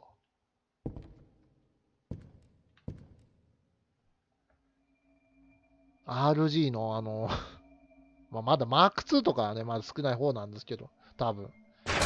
え？びっくりすんなよ、もう。箱を見た瞬間のパーツの量がやばいんだよね、RG。でも RG144 分の1なんだけどさ、なかなかね、手が出せませんね。で、しかもシャーズゴックね、あれがポロポロこぼれてさ、パーツが取れて、しまっちゃったもん。箱にしまっちゃった。もう飾っててもポロちょっとした振動でさ、ポロポロ足、膝が取れるから、もうムカついてしまっちゃったもん。出来はいいんですよね。確かに出来はいいんだけど。でもポロポロ取れるんじゃちょっとね、困るわ。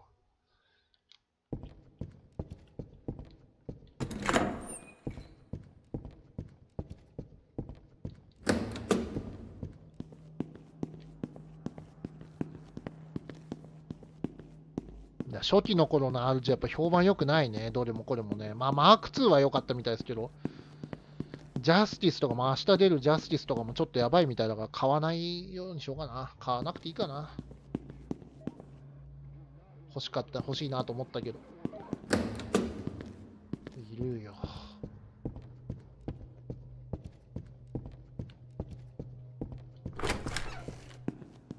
今行きたいよ、どっかに。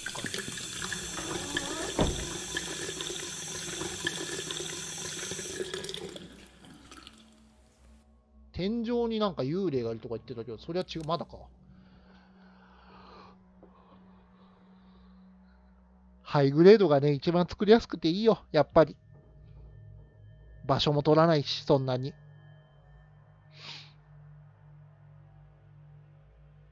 マスターグレードはもうほんと場所取るわ。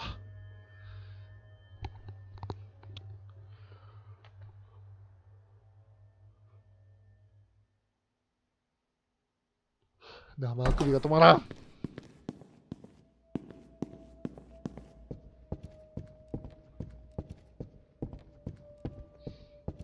年10組。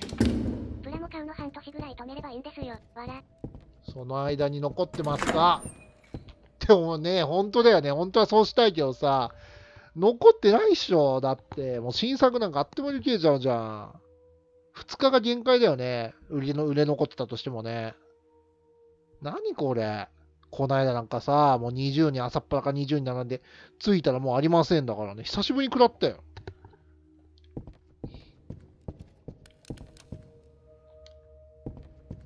朝一を並ぶ段階でもう売り切れですよ。そんなことあり？とハイエ100個以上あれば置き場に困りますよ。わら。まあね。いや、そんな作ってないけどね、まだね。まあ確かにそうですけど。買っても普通は1ヶ月に1個か2個ですよ。わら。いや、それでさ、じゃあ久しぶりに作ろうかなとってね、買えるんだったらいいけど、ないじゃん。あ、そうだ、この間新作出たんだ、買いに行こうって。いや、もう売り切れで得意ないっすって言われるのはオチだよ。そうなっちゃうのが嫌だよな、ほんと。だから買う。時間割通りね、これね。俺だってね。予約で取り置きしてもらえないの？予約は、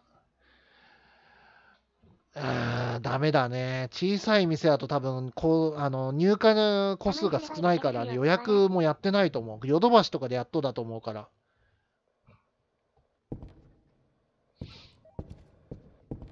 あ、来た。やばい。来てる。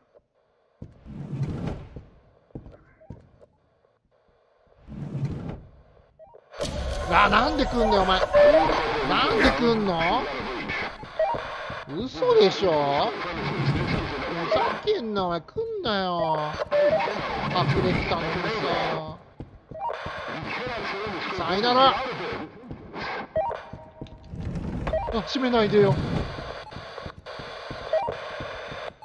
いや、ほんとさ、サーチ量力上がってね、つるつる。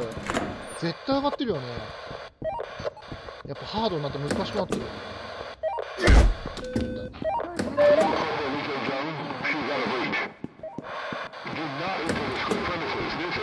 ベッド今ねえわ、ちょっと待って。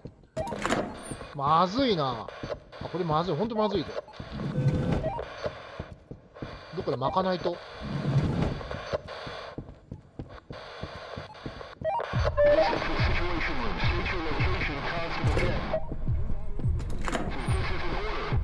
負けるか。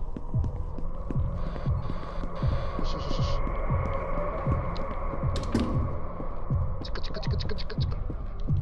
早く早く。おい、閉めろよ。よし、危ねえ。危ない危ない。全然探索できねえ。いや、辛いな、これ。きついな。まあ、ちょうど4回来たからいいけど。きついぞ、これ。どこ行ったあいつ。いる？上行った？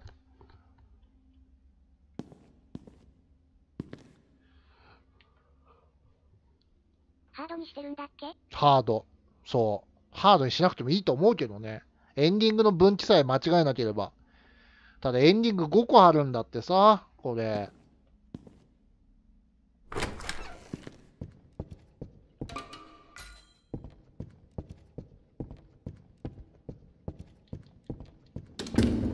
そうだよ、マネキンとかもやってないじゃん。そうだ、マネキンあるんだよな、この後の方。なんでしょうね。そうだよね、まだまだ先じゃん。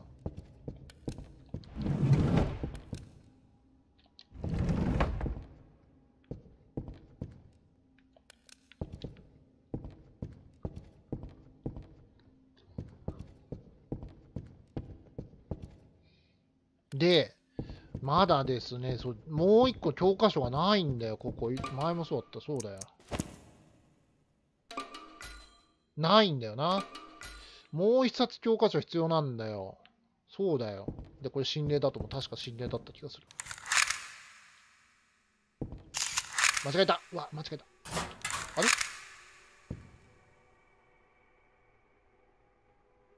あれおかしいな。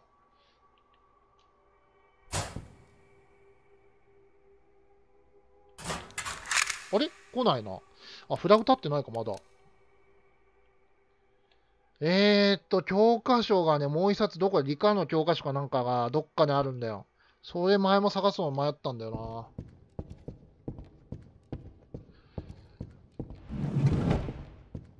どこだっけな。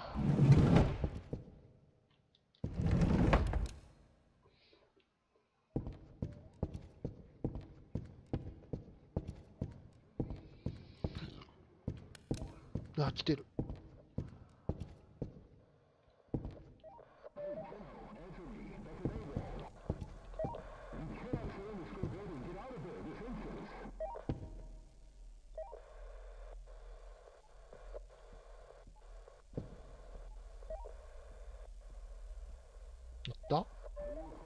行ったか。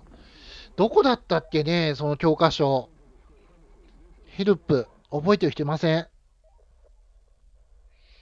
どこだったかな。大体自転車部か。あ、自転車部の鍵持ってないよね。自転車部は終わったから、演劇部かな。ただ演劇部の鍵がないんだよな、今な。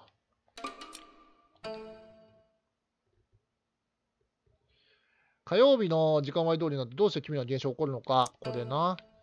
で、口先女が出るらしい。これね。これ3回と4回ですね。星さんちょっと冷めてない？大丈夫？じゃあ2回目だからね。同じことやってるんでね。しかも、ついこの間終わったとこをやってるんで、またしんどいよ。そりゃしんどいよ。もう2行きたいもん、エピソード2に早く。あと今ちょっと酔ってるからね、あんまり言葉が出ない。気持ち悪いんでね。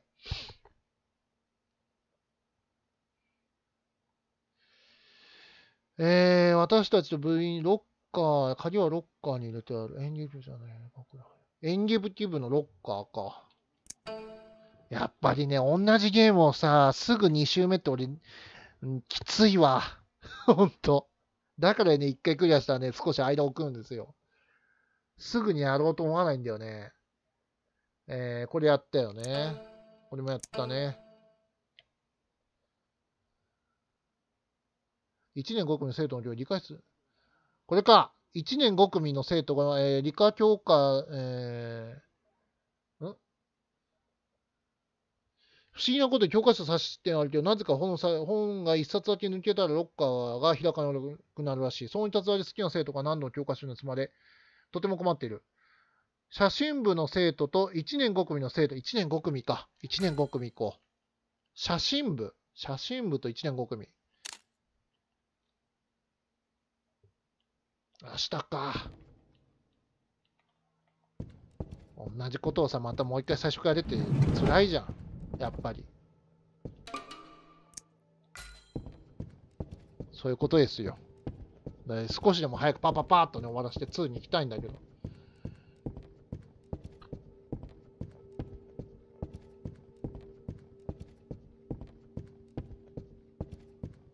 気持ち悪くなるのがね、酔うのがもう怖い。ついこの間ここ走り回ってたのに。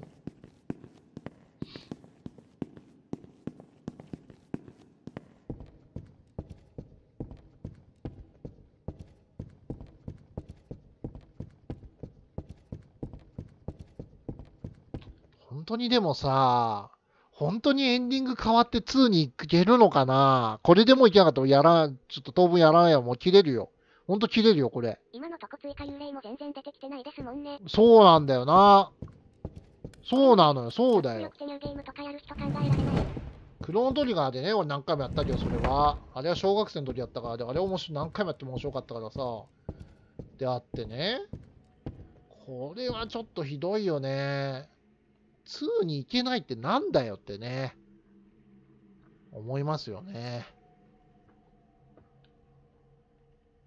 いや、1年ここに向こうか。またあいつがいそうだな。いそうだな、あいつな。事務所のめめし夜みたいにチクらなきゃこんなことには。ボソ。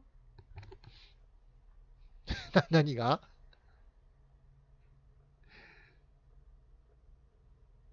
そういう、あそこでね。やっぱ、本当にあそこなのかね。あそこで変わるんですかね。他に分岐点あったかな。これでもう行かなかった、ハードでも行かなかったらもう、ぶち切れだよ、本当に。選択肢変えて。何のためにセットで1から3買ってんだってね。最後がね、あそこなのかな、やっぱり。いない？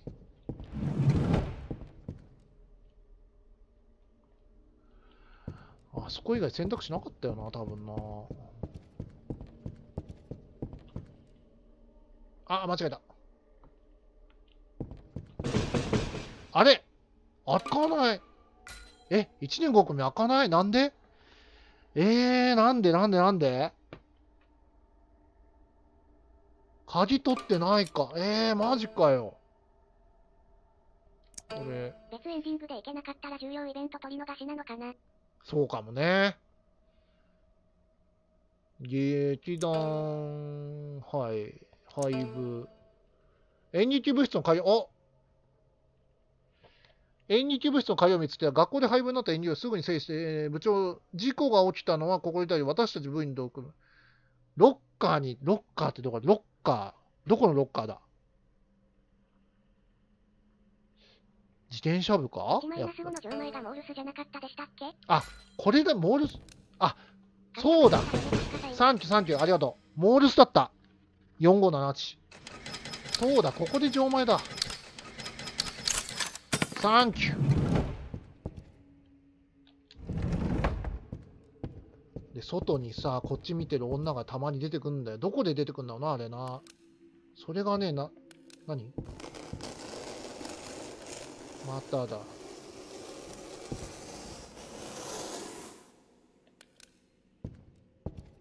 廊下にいる時があるんだよね。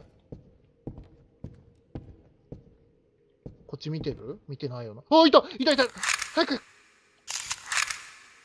取ったよ。どう？ダメなの？今のもっと近くで。うわー、鳥当たったわ。スッて出てきたな、今。ダメか。もう一回出てこない？ダメか。出たけど。ダメか。ダメっすか。やろう！あれ？来て、やばい。今のタイミングバッチリっぽかったですけどね。ねえ。いや、なんかフラグだね。フラグっぽいね。やっぱり、この間みたいななんか写真で、なんて1の5、なんかロッカーの、わざとやってちゃんと撮れてるかわかるの？出る。ここにね、出るんですよ。心霊写真撮れたら。箱入り娘？物理。だけど出ないから、今のロッカーのやつも撮っても出ないから、フラグを立てないとやっぱダメっぽいな。なんかこうヒントの写真みたいの、前みたいに撮らないとダメっぽいね。どこにあるのかわかんないけど。今ね、タイミングバッチリだったよね、今ね。確実に撮れましたよね、今ね。でもダメってことは、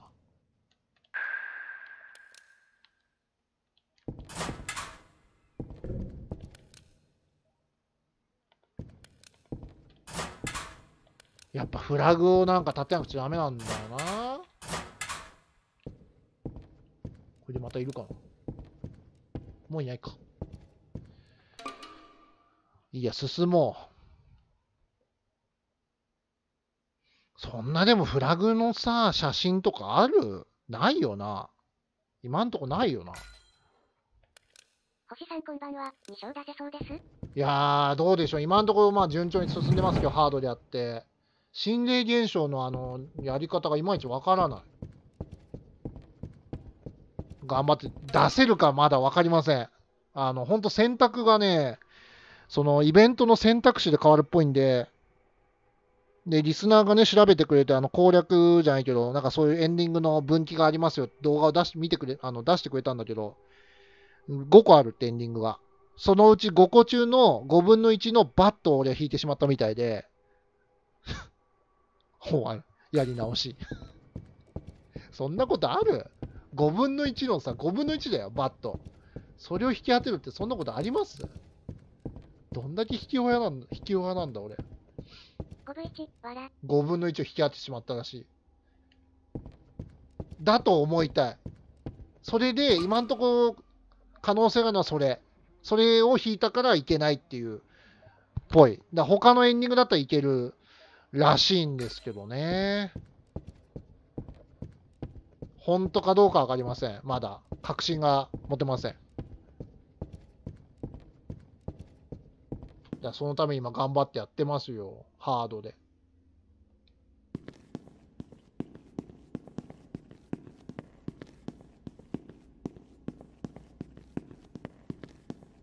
口先女まだか。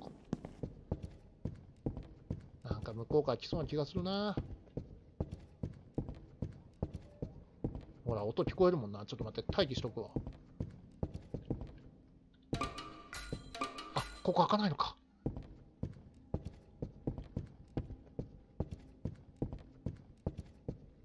もうハードは逃げんのしんどいんだよな、本当に。全然負けなくてさ。体力あるから、こっちも。20% を引き当てるとは、配信者として持ってるな、笑。20%、そうだね、20% だね。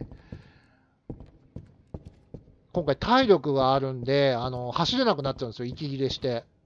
はぁはぁはぁがいて、来るかな。いった？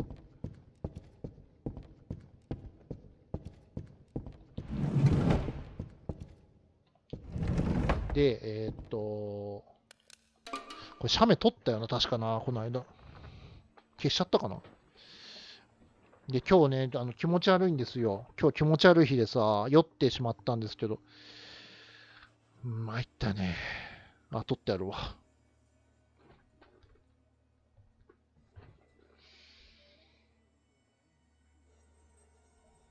よし。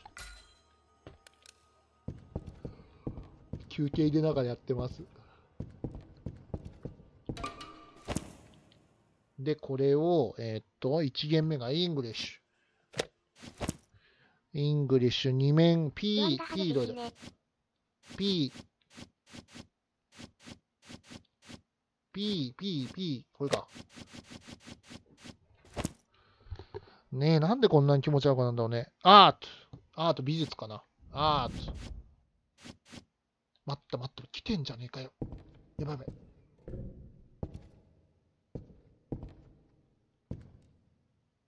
痛い、待って。うわ、待って。ちょっとあんた、待って。うわ、カメラ持ってねー。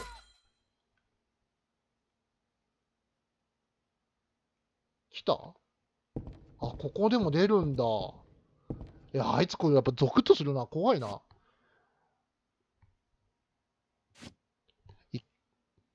アート。いや、本当にあれびっくりするよね。あれね、ああいうのね。やめてほしいよね。一回俺ね、女子高生やられたことあるんですよ。あれ、電車の中で。迷惑だよね。積極的ね。あれ、ほんとびっくりするから、もう。リアルでもやられたことあってびっくりしたわ、あれ。電車の上にわーって言っちゃったよ。T1、4限目これが。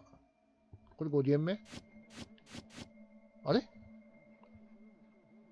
間違えた。ここ間違ってるわ。アートどれ？アート。ミュージックはここだ。アートどれだ？アート。来ちゃったよ。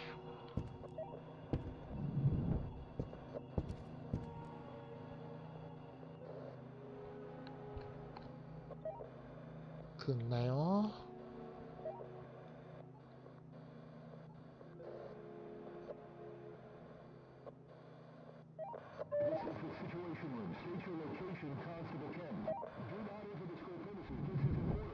危ねえ、よかった。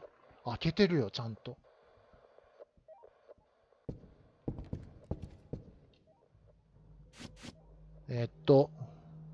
3軒目、アートどれだ、これか。アート3軒目の、ミュージック4軒目、ティーチってなんだ、キングダムハーツじゃなくて、これはなんだ。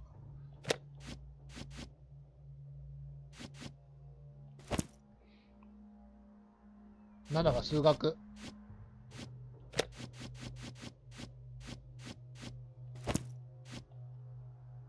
あれダメなんでイングリッシュ、PE、アート、ミュージック、でしょサイエンス、だろマス。やめて、来ないで。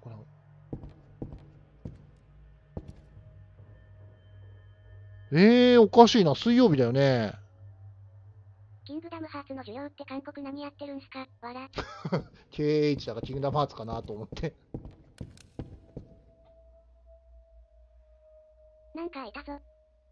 開いた？今開いた？開いてないね。おかしいね。イングリッシュ、P だよね。ART でしょ ?ART、ミュージック、これミュージックだよね。ティーチ、こ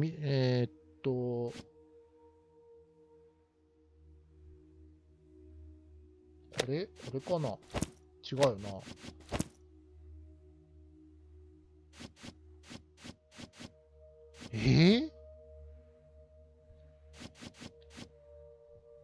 メモに水曜日って書いてありました？書いてあるから、写真撮ってあるから大丈夫だよ。ちゃんと撮ってありますよ、俺。おかしいね。なんでだろう。旧車みたいな感じでしょ？で、これだろ？これイングリッシュだよね。こっち？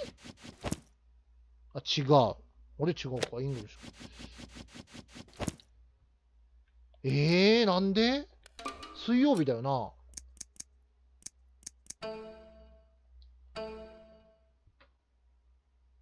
火曜でした。あれ、この間火曜だったっけ？水曜じゃなかったっけ？わあ、まあ、変わってる気がする。ごめん、火曜と水曜間違えてたみたい。この間、水曜って丸ついてんだけどな。おかしいな。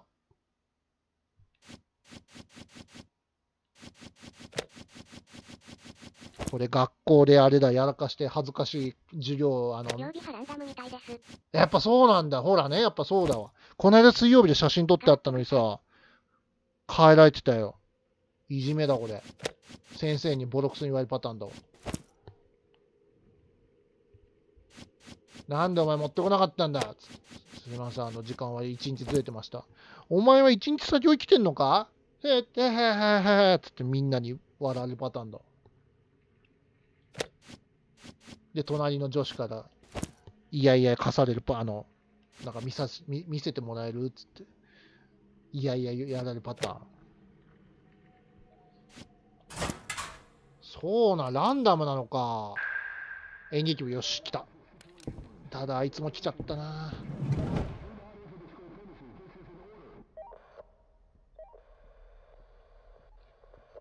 いやー、曜日変えるのやめてほしいね。チャンネル登録と高評価お願いいたします。気持ち悪いですけど頑張ってます。2週目ね、しんどいですけど頑張ってます。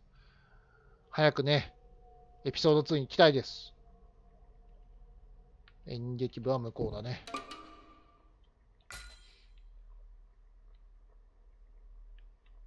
あそこだな。曜日間違えましたってな、お前会社に行ってもそういうのかーん。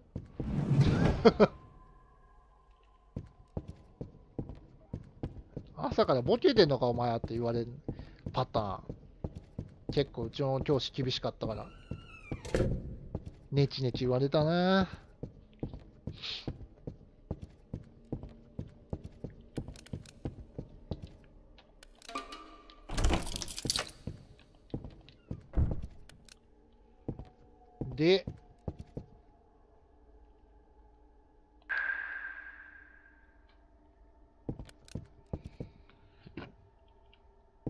で、これだよね。お菓子のね。これだよな。全部集めんだよな。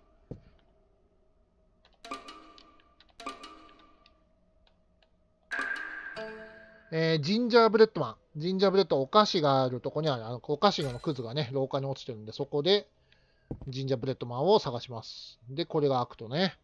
そうそうそう。演劇部と自転車部同配部が決まりました。自転車部で起きた事件のせいだ。自転車部でも悪くないけどな、正直。これ見てると。何にも悪いことしないけどな、彼らは。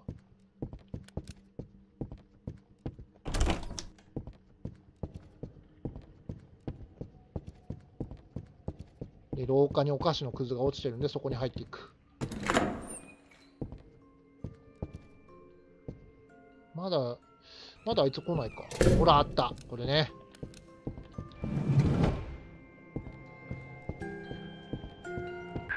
ジンジャーブレッドマン。これ何これ。やばい。来た。いやー、来たー。助けて、口先女助けて。イベントで殺せない、あいつ。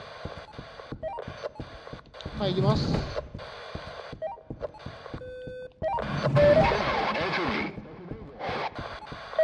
いやー、厳しい。追ってくるな。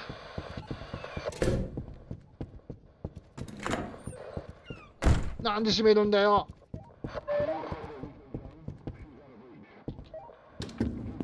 ちょっと上に逃げるわ。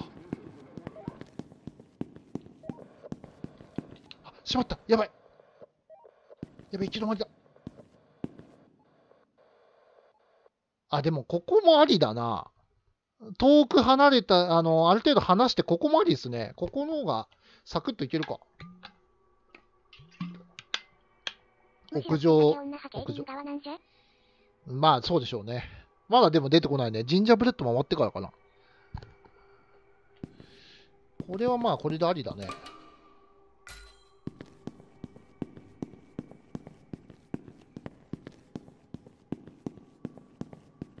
これで下行ったかな、あいつはな。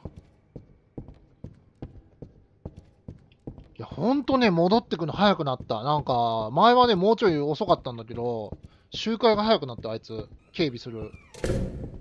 周回が。すぐ戻ってくるもん。お菓子のくずはどこだ？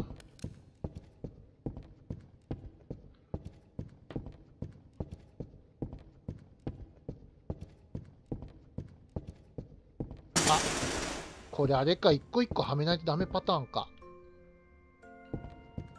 なんか鳴ってね。おっと。こ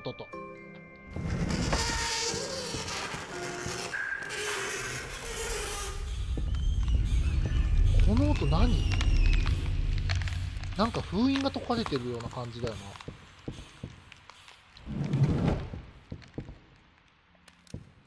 今お菓子のくずあった、ここ。え？他に見落としたかな？見落としてないよな。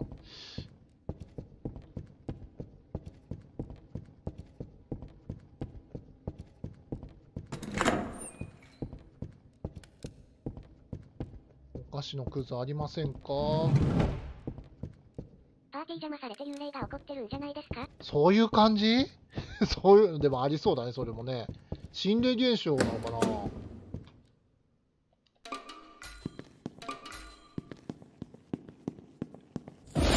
ああ、びっくりした、もう。震えた。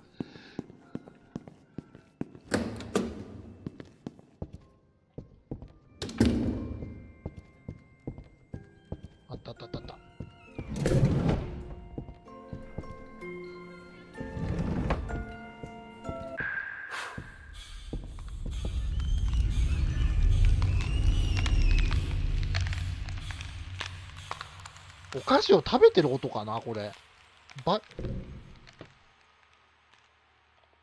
今、いたよ、いた、いた。廊下入ってった。向こうに入ってった。ちょっと待っとこう。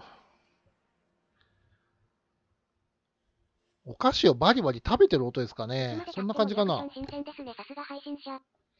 いや、雷あれだよ。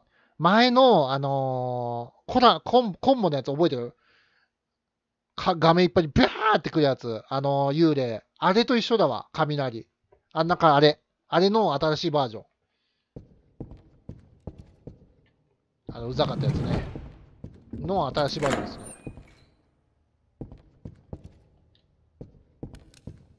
雷はね、ほんとビビるわ。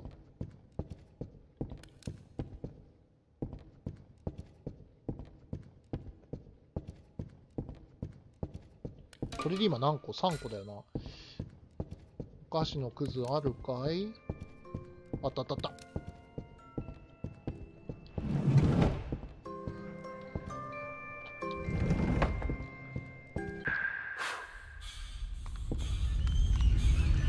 地震だ。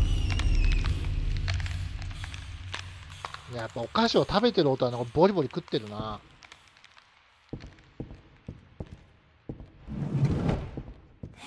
お、来た。What are you doing here? うわー、来たか。友達を探してるんです。Girlfriend? あれ、よかったかな。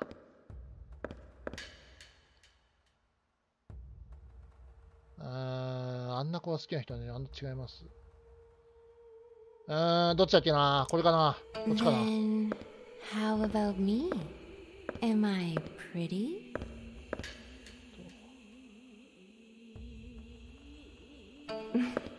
よしよしよし、危ねえ。危ね危ねえ。You don't have to see my face. 影がおかしい時があるね、たまにね。危なかった。これ地震だ、またやり直しだからな。よかった。出たね。ついに来ましたね。口先女。今回はもう騙されないぞ。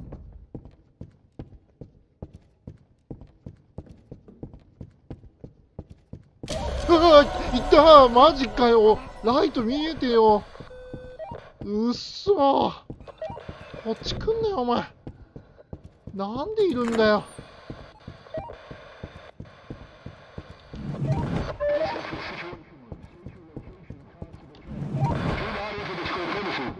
さよなら。いやー、いなくていいよ、お前。ライトなんでつけないんだよ。巻いたっぽいな。いや、まだ後ろ来てるわ。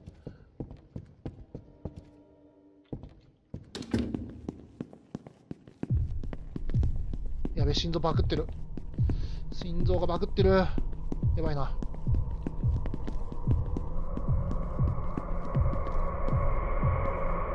これがハードね、追加されたやつです。心臓バクバク。これで、走り続けると止まります。演劇部は下だからすぐ行けるな。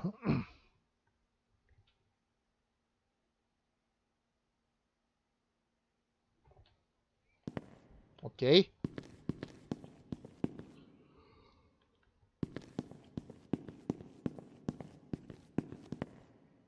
行ったかな。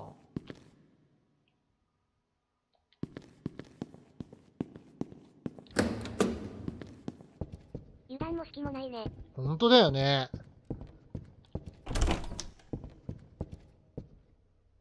もうちょい頑張ってよ、主人公。ちなみに口先女の手前でオートセーブ入ってたっぽいですよ。あ、そうそうそう、あそこで入る。うん。入った入った。やっと入った。結果も死んでないね、そういえばね。素晴らしいね。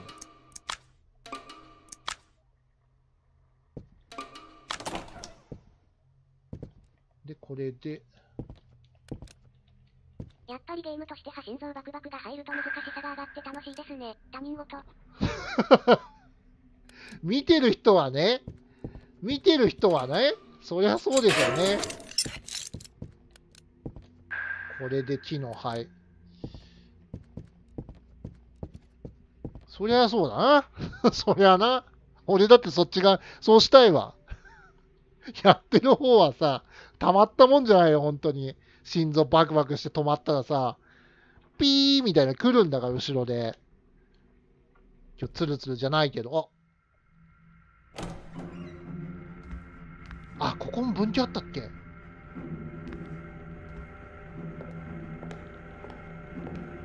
ちょっと影がね、バグってるんで気にしないで。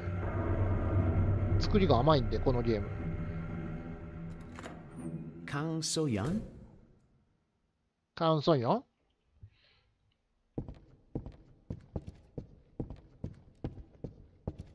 あれ？なんかこの辺で校長が出てくるんじゃなかった？違ったっけ？あれ違うか。ブレッドマンの家、もう一回調べてみて。あ、もう一回？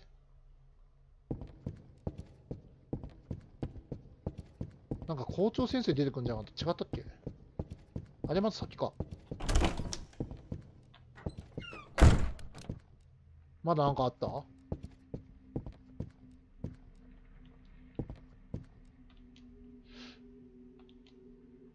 うまそうなお菓子の家だな。何にもないよ。大丈夫。バグなんだね。なんかの演出なのかブロックノイズなのかと思った。なんかね、あれ出ちゃうんですよね。この間まで出なかったんだけどね。影が、なんか、オプションであれかな。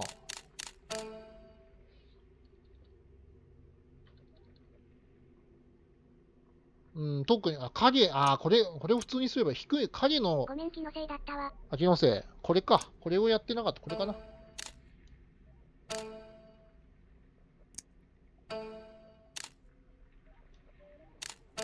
しかも来てる。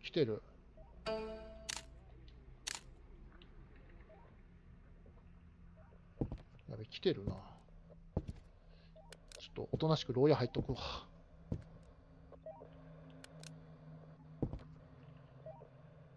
さすがにここ入ってこないだろうな。牢屋実は無敵じゃないこれ。あいつの身長だと入れないでしょ。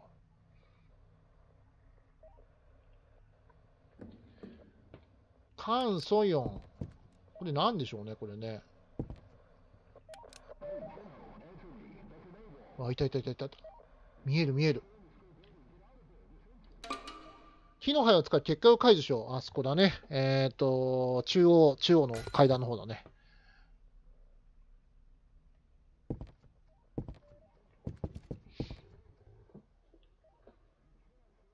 ちなみにアニメのさ、リメイク版の大の大冒険見てた人います？いないかな。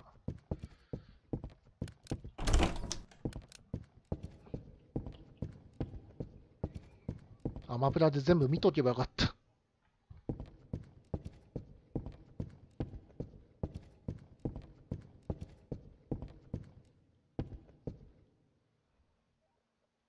た？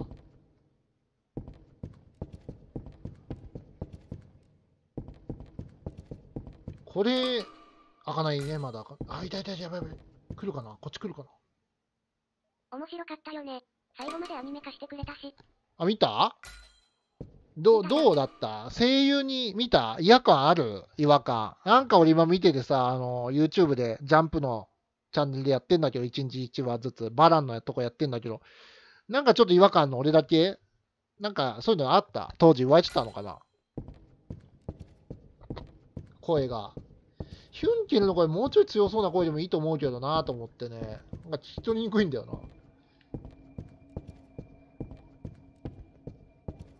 絵はね、完璧ですね。ルロケンよりはいわかんないかな。ルロケンそんなひどいんだ。ルロケンそういえば見てないわ。そんなひどいのか。声優最初はいわかんだらけだったけど慣れたら合ってる気がしてくるよ。本当に？合わなくて見なかった。合わなかったか。すぐ慣れちゃったよ。慣れか、やっぱ。オートセーブ入った。よし。これ木の灰取れないの？出た、マネキンだ。元の声優もどうかと思ってたので。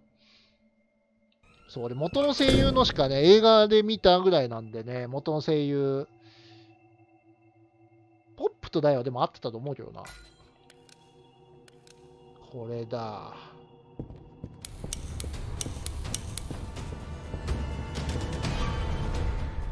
パイレーツ・オブ・カリビアン。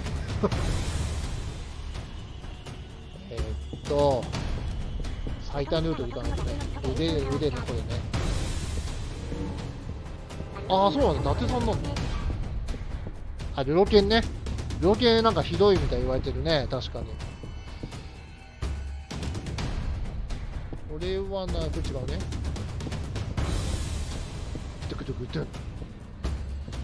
確か最初この辺りの頭かなんか取ったよな。この辺じゃなかったっけな。血がついてるな。これか。頭。あ、そう。足ね。足と頭。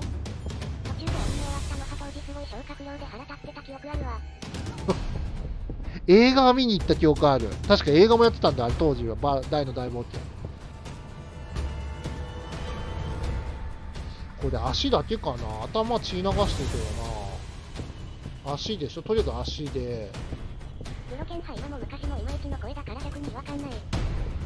ルロケン、俺当時はそんな違和感、まあ子供だからっていうのもあるけど、そんなでもなかったけど。これかな。頭これか。あれ、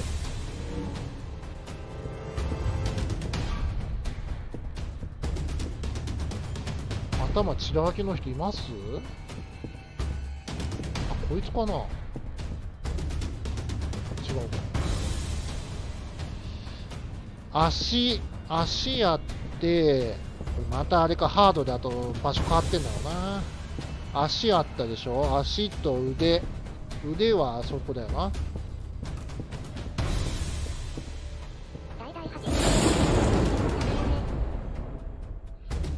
これ頭もこれでいいのかな。あ、腕これだね。あ、当時はね。そう。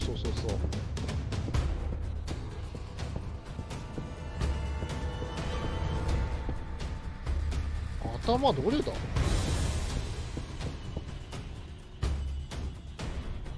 れかな。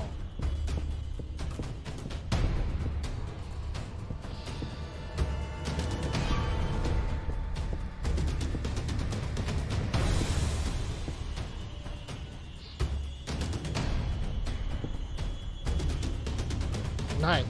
待って、頭がない。頭ないと始めらんない。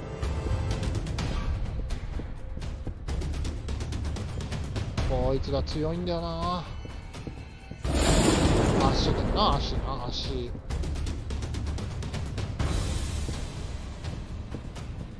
頭血だらけの人いませんか？今すぐ名乗り出てください。血だらけの人いません？そうだね。まあ見とけばよかった。アマプラで全部見とけばよかったわ。もうなくなってた。アマプラでお金かかるようになっちゃってたな。無料で見れなくなっちゃったわ。見てると面白いですね、やっぱりね。これだよな。これ血だらけだよね。これだよね。こいつ。これスタートで、足があそこで腕か。よし、行くぞ。これ取るよ、腕、頭。行くよ。来た。ほら、来た。休みの日に見るぐらい。よし。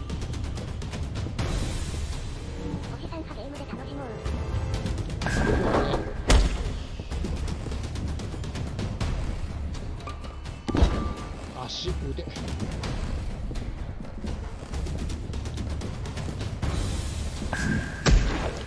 痛い。よーし。まだ。おっと、危ねえ。死ぬとこだった。危ねえ。灰取らなか。あ、これ取らないと終わんないんだ。そう、アマプラなんか最近すぐ有料なのね。あれムカつくよ。なんかやらかしてるよね、あれ、アマプラね。ひどいよね、あれ。ちょっと血が収まるまで休みます。そう。最近すぐね、有料落ちするんだよ。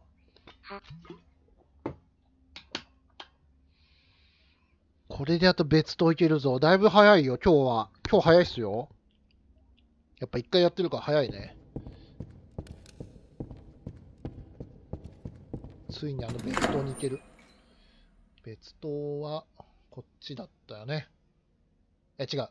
3階か。3階だな。で、音楽室と理解、そう。3階ね。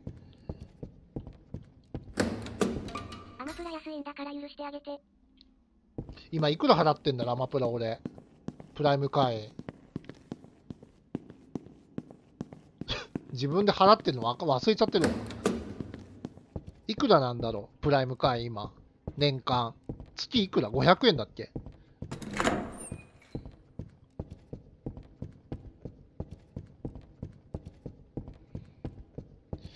やっぱりアニメ見るの UNEXT なんだっけな。プライム値上げしたね。値上げしたんだっけ？何がいいんだろうね、動画。アマプラ以外あります？なんかサブスク。600円になるんじゃないっけ？600円なんだ、マジ？ぶっちゃけ最近 Amazon そんな頼んでないんだよな。来た！どうするかな。一周回ってくるからしょうがねえ。回るか。余裕があるわ。D アニメ一択です。あ、D アニメ入ってる。あれ、あと、なんだっけ？有名なのなんだっけ？ UNEXT じゃん、なんだっけ？なんかありましたよね、有名なのね。4階から行くか。UNEXT とは月額だね。あれは月額か。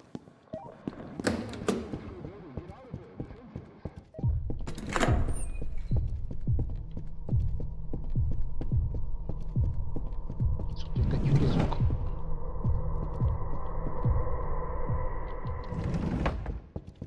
まあアマプラは Amazon のサービスのおまけと思えば相当有料ですけどね。まあね。有名なマッチンシーズンのことかな。違う。いや、あれ、UNEXT か。あれなんだっけ、サブスク何があったっけ、動画のやつ。アマプラと、UNEXT だっけ。そっか。それか。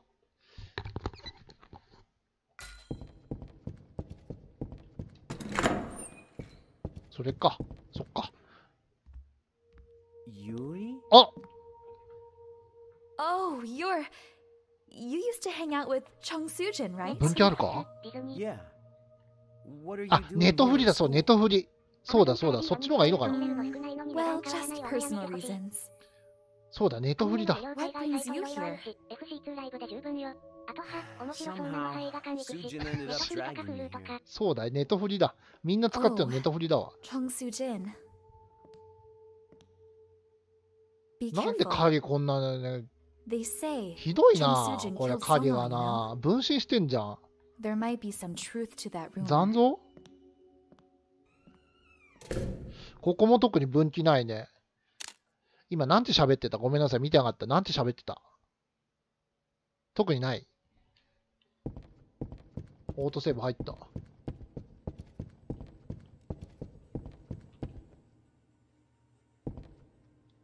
ちなみにあの子どこ行ったんだろ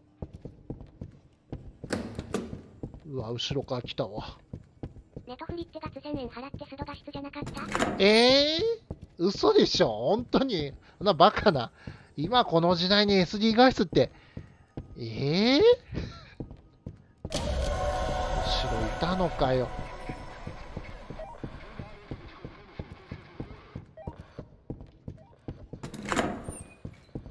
実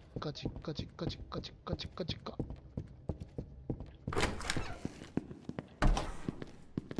あんなの家のキムチ変すぎって言ってたよ。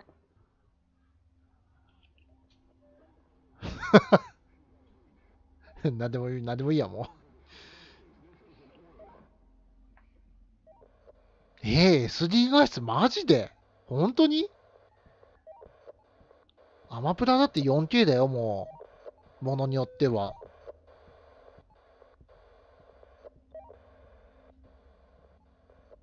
ネトフリ周りの人はない、まあみんなほぼってかまあネトフリか。あ、そうだ、なんか言ってたな、そうだ。あ、ネトフリ入ろうと思ったけど、そうだ、それでやめたんだ、俺。そうだよ。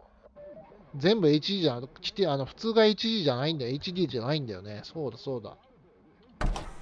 あんたの家のキムチからよぎって。こんな学校にキムちゃんしてたら、発動したろ、もう。これ取れないちなみに。ダメか。一回借りるか。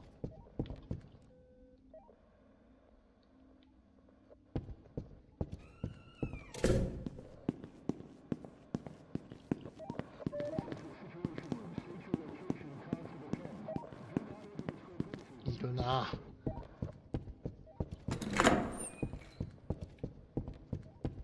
で、こっから行くと向こうから鉢合わせになりそうだから、どっかで隠れないと。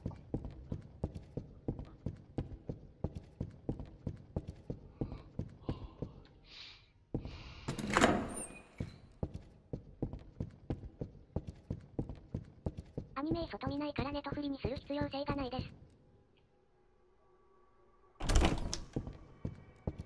ドラマもね、結構見るんですよ。サスペンス系とか刑事物みたいのとかさ、ああいうの見るんだよね、結構。アマプラでいいのがあるなと思って、もうなんかあっという間に落ちて、有料落ちしてたりとかね、辛いです。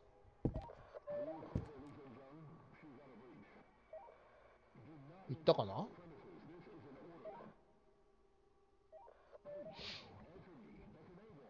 ワウワウのね、ドラマとか結構面白いのあるんでね。そういうの見れるのはいいなと思うけど、すぐ有料化するんだよ。行った？あ、行ったね。よしよし。行った行った。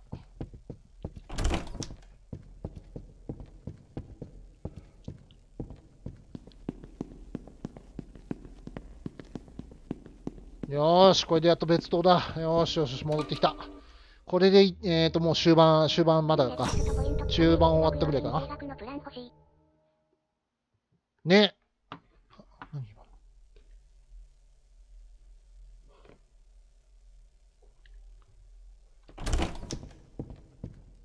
ここですね。やっとここまで来た。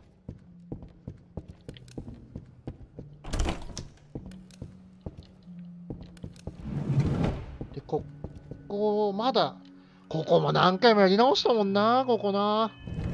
そうだよ、ここ何回もやり直したよ、も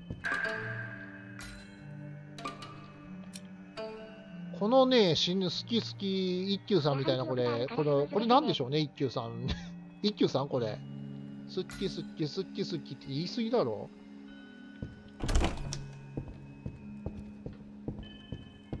そう、ここはね、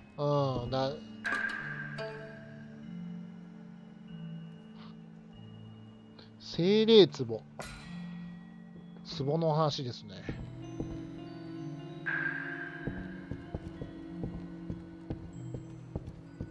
星さん、配道中にスマホで映画とかアニメとか見たりする？あ、見ない。見ないです。基本は Wi-Fi 飛んでるとこじゃないと見ないかな。移動中は見れないね。車移動が多いんでね、なかなか見ないな。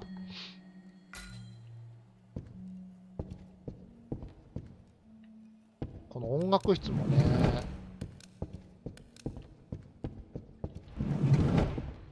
で、ここよな、ここの理科室よ。あ、違う。理科室だっけこれ。理科室だね。この辺、花見度よりオートセーブポイントだね。そう。全然ないんだよね。お前のカード一部を切って最後を作れ。これも謎ですよね。これ、そういえば、こんなのあったね。あったねで終わっちゃってたんだよね。リモコン出た。このリモコンをめっちゃ探したんだよな。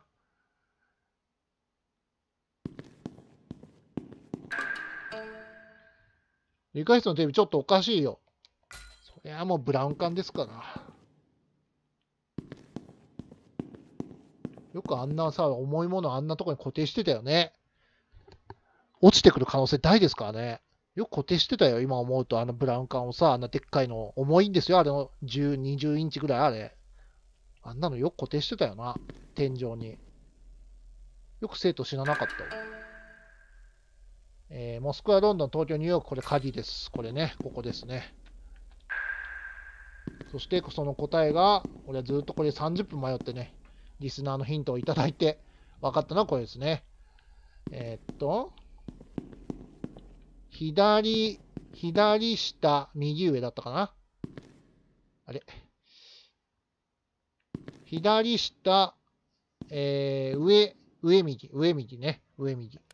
左下、上右。落ちて頭に当たったら小学生死ぬね。死ぬよね。大人だって死ぬよ。左下、上右。はい。で、こっからまたあいつが出てくるんで、気をつけないと。ここで死んだら、あそこまたこれやり直しだからね。もう大変ですよ。そして、トイレでね、なんかありそうなんだよな、この辺りな。楽勝覚えてますよ。さすがに覚えてるよ。昨日やったとこだもん。一昨日か。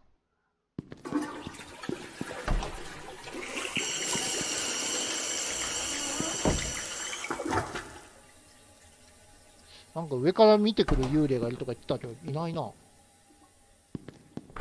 スタンバイ中かな。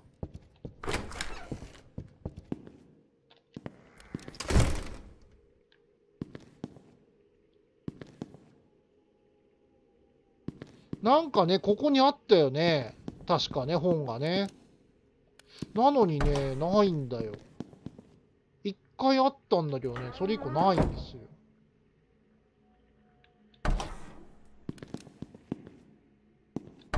フラグやっぱ立てないとダメなのかな。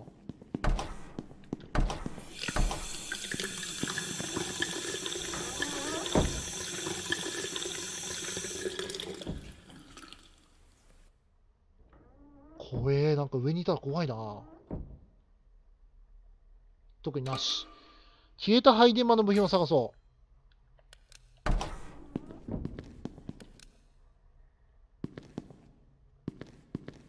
タイム。配電盤は確か2階にあるんだな。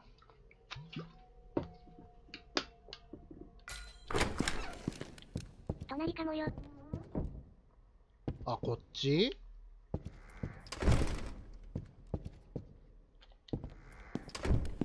こっち？いや、なんかね、ここにね、本が落ちてたんだよね、この間ね。どうやったのか、あー、上とか下の階かな。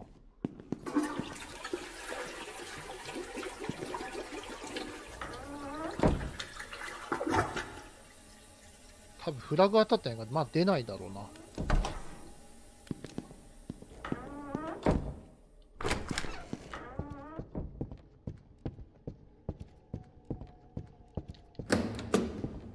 何回？ここ2回。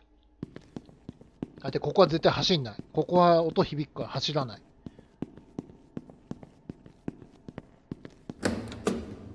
配電盤がどこにあるか分かんなくて、ずっとここにあったのね。分かんなかったですね。違う。理科室の先生、生物教師のいい土俵だ。渡り廊下物騒です。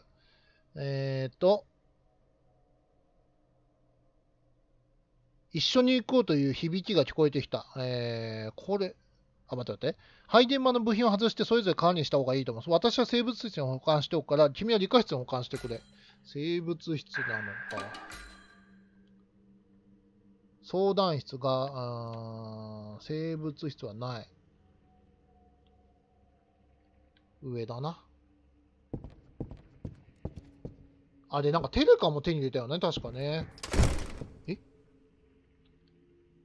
誰が開けたんだ？あった。あれ、あったよ。信じられない。私は何が悪いっていうの？あれからトイレにいるとあざだらけの女子生徒が隣の個室から見下ろしてくるって話があるんだよね。幽霊って本当に存在するのかな？復讐だとしたらどうすればいいの？想定外。なんでうわぁ！幽霊より怖いのが出たわ。マジかよ。あ、こっちダメなんだ。うわ、いたのかよ、お前。いつの間に。ポカじゃないよ。ポカで済まないんだよ。やーべえ、逃げるとこね。まずい。非常にまずい。これはまずい。非常にまずいですね、これは。辛いんだよね。うわ、死んだ。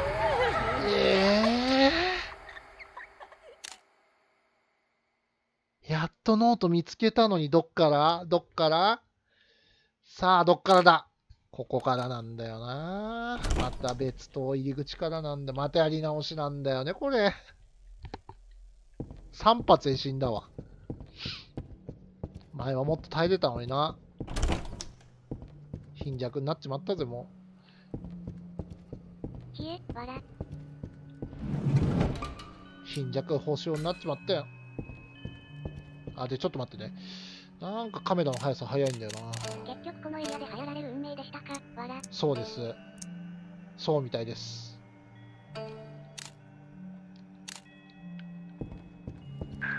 結局ね、本当だよね。結局だよ。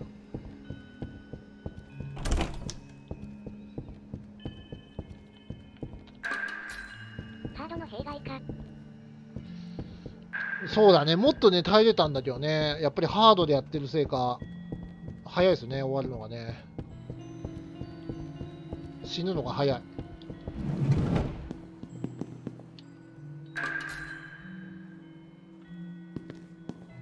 2階のトイレにあったな、さっき。それだな、2階のトイレで、ノート拾ったから、あそこのトイレ入ってみるか。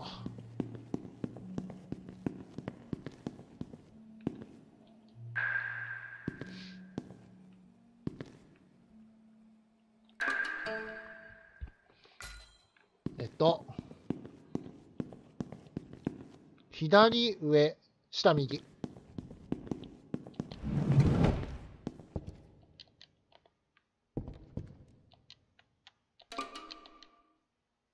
左上、下右。左上、右、下。あれ？おかしいな。左下上右。左下上右。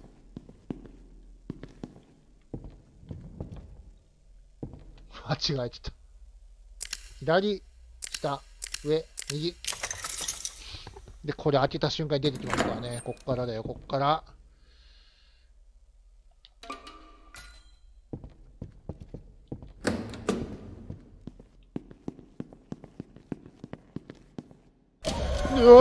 もういった早いんだよ、バケ。い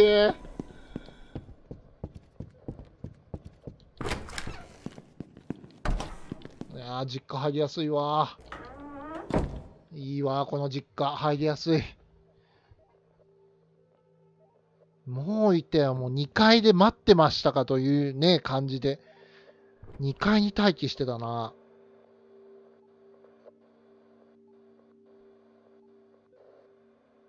これで上を見上げたらいる？いないよね。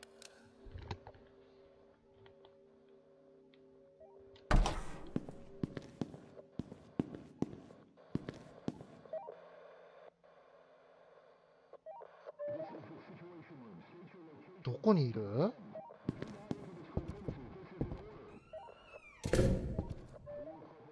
どこだ？廊下？階段？やべ。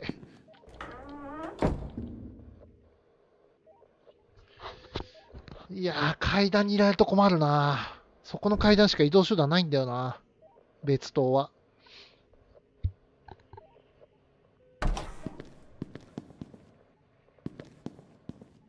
今日中にエンディングまで行けるかな。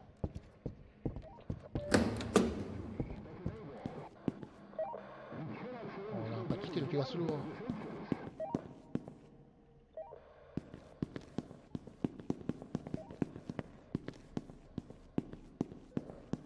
あ、いる。やべ、いたわ。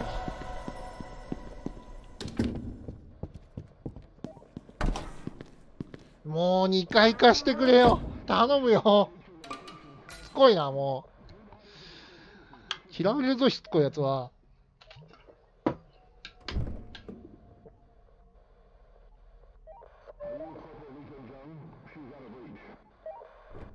もうここはトイレ勝負だね。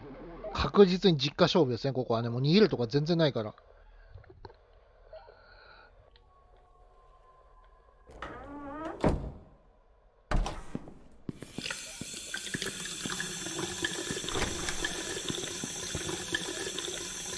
いるよ、もう。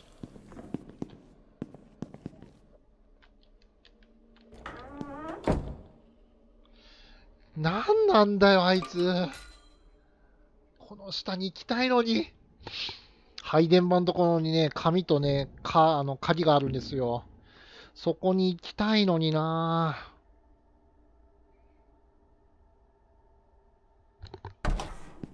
なかなか行けねえよ。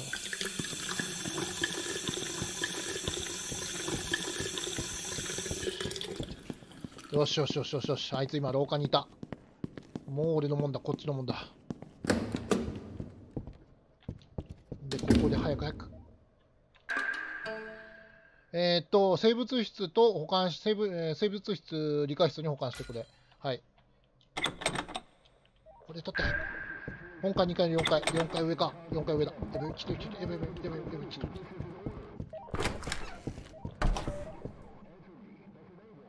そこにノートある？あった。先に取っとこう。おい！後で見る。来てる来てる。やばいやばい。ちょっとトイレでゆっくり読もう。トイレにいるとあざだらけの女子生徒が隣の個室から見下ろしてくるって話があるんだ。幽霊って本当に存在するのかな？復習しだしたらどうすればいいの？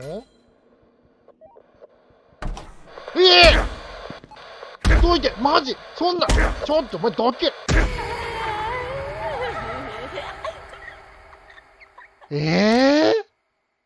なんでバレたの？わらわら。ちょっと今バレる要素ある？なんでバレたよ今。マジかよ、またやり直しかよ。わらわら。幽霊上を見張りたい。幽霊でツルツルだよ。バレる要素あった今。何にも俺やってないよ。なんで？音出してないっしょだって。またカメラ感度変わってるなこれ。なんかしょっちゅう変わっちゃうなこれ。臭かったんでしょ？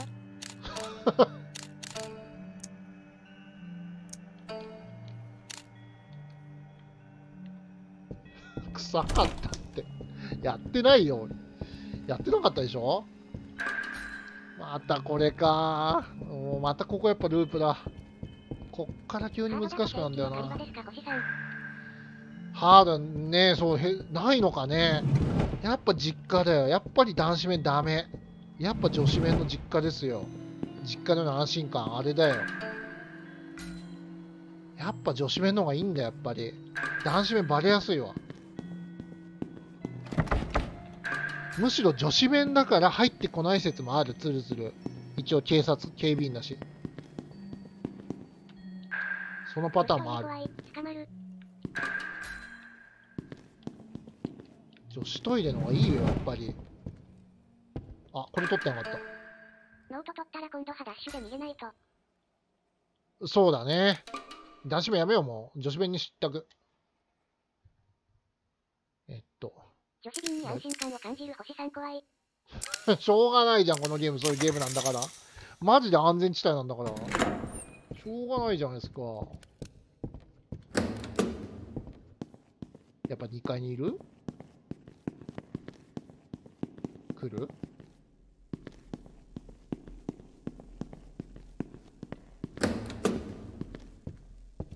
さっさ取っちゃう。使ってない校舎で女子トイレに気を使う警備員なんていないでしょうけどね。わら。確かに。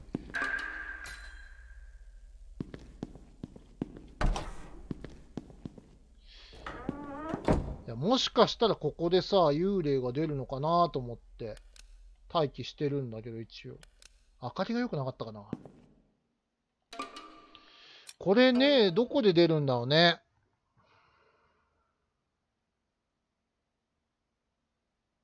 女子弁のかな。男子弁でノート見つけたけど女子弁かな。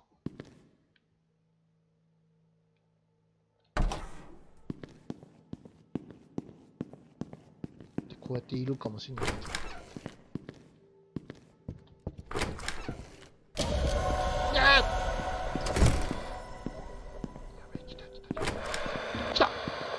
さよなら。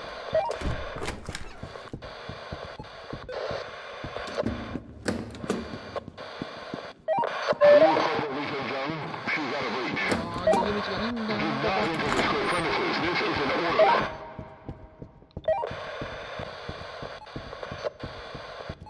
後ろ来てます。アンチ。ここは来ないだろう。マジ来んの？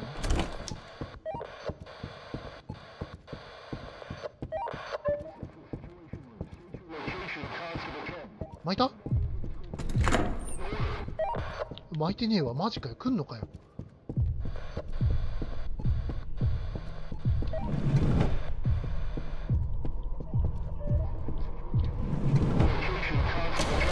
おお、やばい、体力がなくなってきた。まずい。教室入んなきゃよかった。うわー、まずい。これ非常にまずい。これまずい。や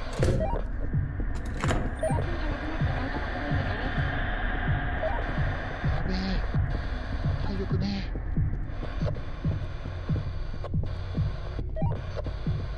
どうしよう。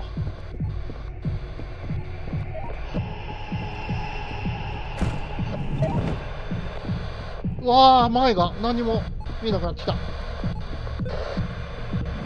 死にたくねえんだよ。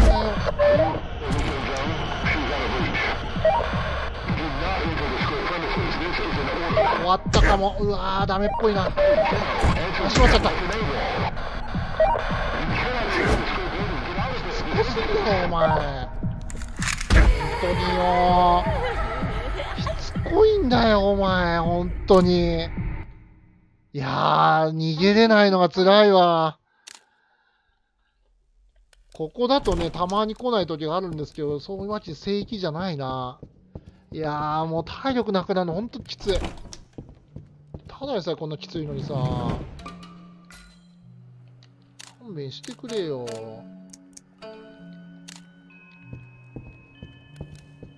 あったやり直しか。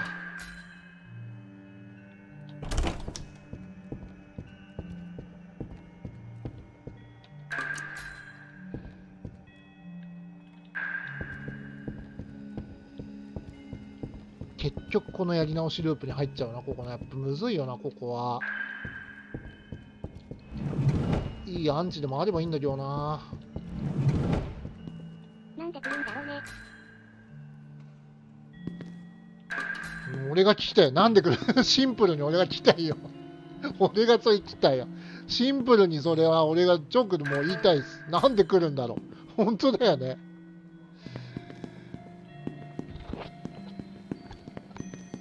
災害時と一緒で常に退避ルート想定してないとスタミナ切れ起こしますね。そうだな。防災訓練も何もしてないよ。星田くん。ホリーポッター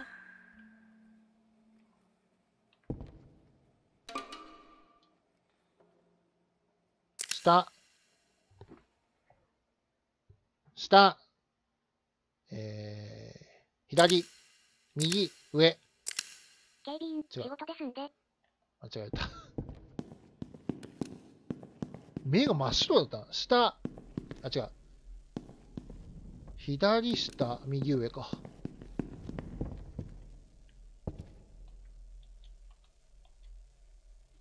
左下、右上。違う。左下、上、右。いきます。左下上右、わら。覚えよう。もう覚えなきゃ。もうここで決めよう。決めようって言ったってね、全然ね、オートセーブ入らないんだよ、これ。上上下下左右左右ば。コマンドじゃないのよ。で、ちょっと待ってね。4階廊下の鍵、4階の廊下の鍵 ?4 階 ?4 階、4階の、今なんか4階か、上か。4階の廊下の鍵。生物室あっちね。よし、生物室行こう。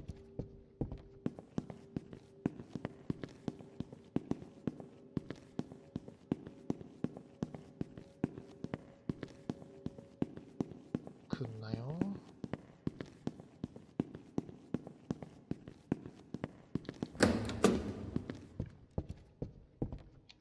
ノート取ってねえわ。うわ、ノート取り忘れた。どうしよう。とりあえず生物室やっちゃおうか。しかも生物室確か入ってくんだよな、あいつな。ちんたらやってらんないんだよ。あ、そう、これでテレフォンカードがあるんだよね。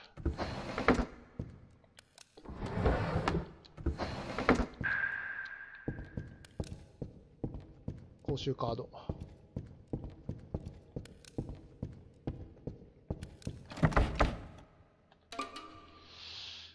あ、やった方がいいか。公衆電話か。生物の公衆電話から、この前住所忘れたって言いました。名前で。公衆電話は、確か、どこだったかな。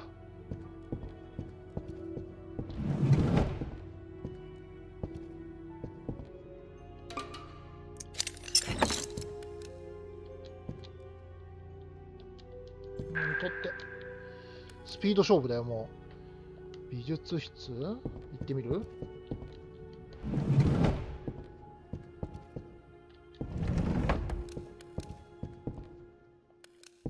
特になんもないんだよな。カメラ。スピード勝負だぞ。来る前に。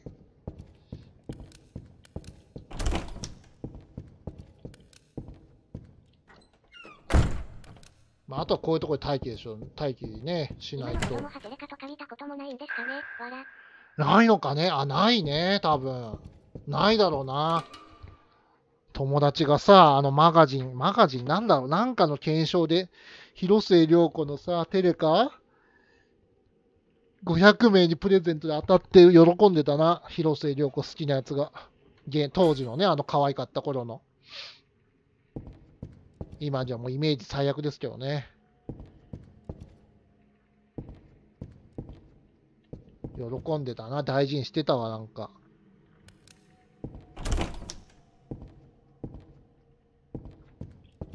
ね、テレホンカードね。懐かしいな。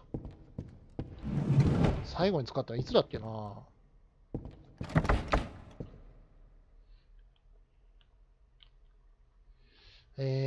2階と公衆電話どこだったかな。4階か3階？広末のテレカとかプレミアムついてそう。ああ、ありそうだと思うよ。あると思うよ。テレカも1枚1000円ぐらいだもんね、確かね。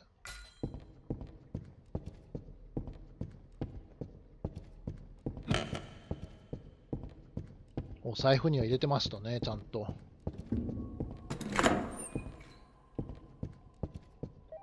あ、来た。テレカのコレクションならプラモとかって場所取らないから良い趣味だったんですけどね。コレクションしてるやつ、人いた、やっぱり。広末と不倫チャンスあったら言ってた？あ、うん。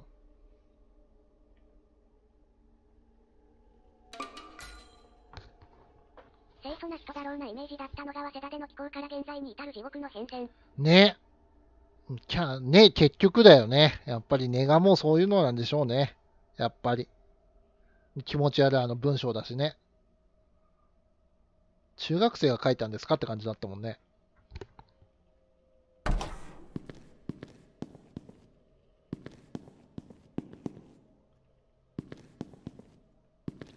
あ、いるよ。まだいるわ。こっち来るかな。ちょっと一応待機しとくか。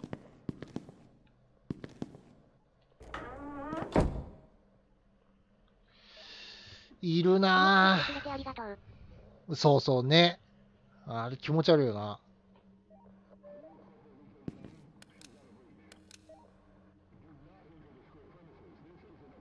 あ、そう、広末で思い出した。GTO、そうだ、来年やるんだってね、GTO のドラマね。復活するんだってね。一夜限りだけど。広末の灰皿派本当かもね、わら。かもな。ほんとそうかもしんない。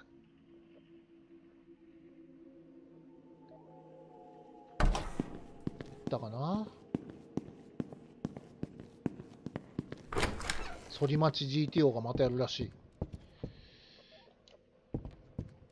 鬼塚教室続けてたんだね。だって、お、来た。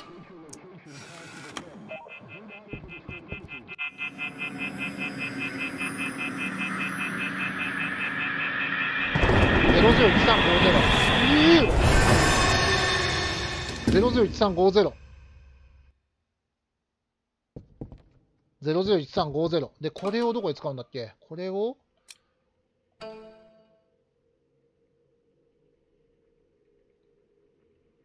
生物室かな？生物室。生物室、そこだ。001350。あ、違う。え、どこ？あ、理科準備室だ。え、そんなに？理科室だ。001350。3回か。そんなに年取ってたかな？若い方だと思ったけどな。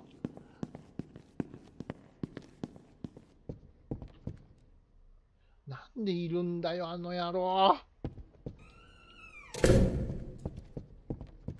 で、ここにいるんだよ。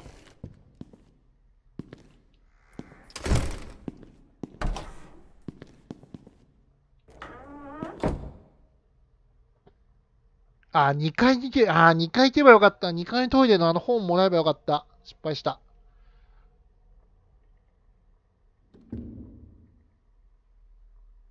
多分これで今音がしたから中央階段行ったかな。うるさい。おー、危ねえ。危ねえ。バレた？危なかった。いたんだ。しかも女子弁の前まで来てたな。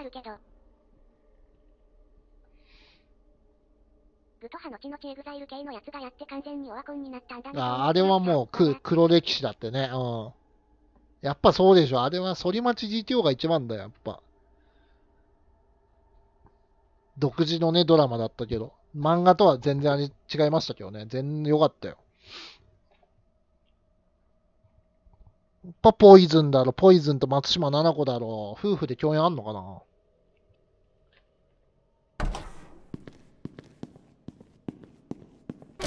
なんでいるんだよ、バカ。ふざけんのもフェイクかよ。ずるいよ、それ。いや、マジずるいって、それ。ダメだよ。あー、こっちはまずい。来ちゃいけないとこだった、まずい。まだ早い、来るの早かった。そうでしょ、あそこ殴られんの？来るべきとこではなかった。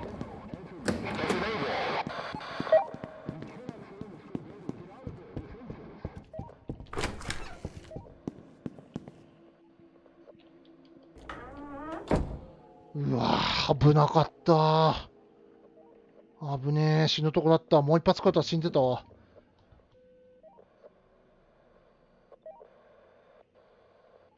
あれ、血が引かないな。大丈夫？おい、血が引いてないぞ。大丈夫かよ。回復してよ。よかった。危なかったね。別荘ギリだった。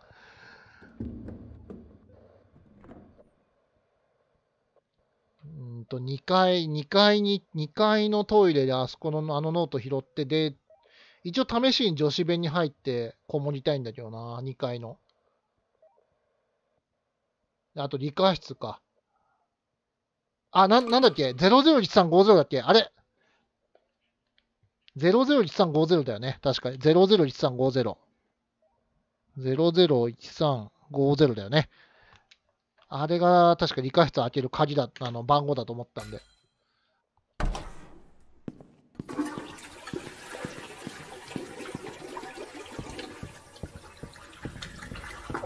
お、いたいたいたいたいた。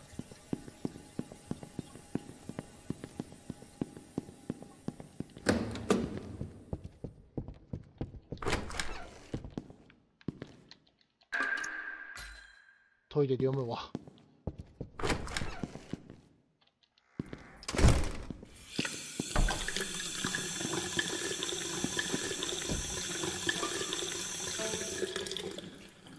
隣の個室から見下ろしてくる。これがね、よくわかんないんだよね。ライトつけっぱなしもよくないんだけど。待ってたら来るのかな？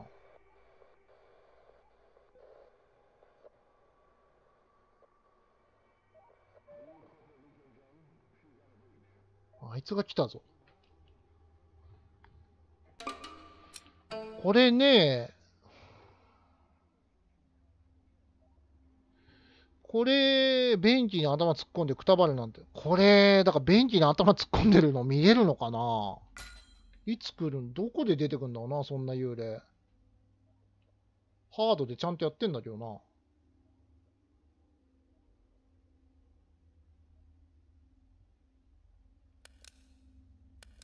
来ないね。怖いね。怖っ。なんかトイレ怖いな。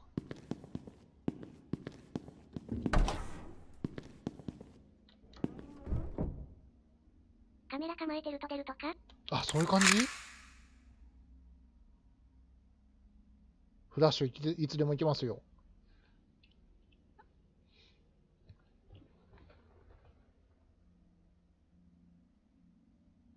出るかな、これで。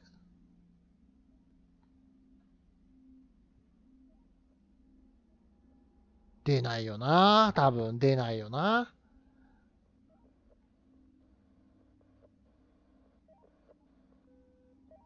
出ないよな。ダメだよな。ライトいらない。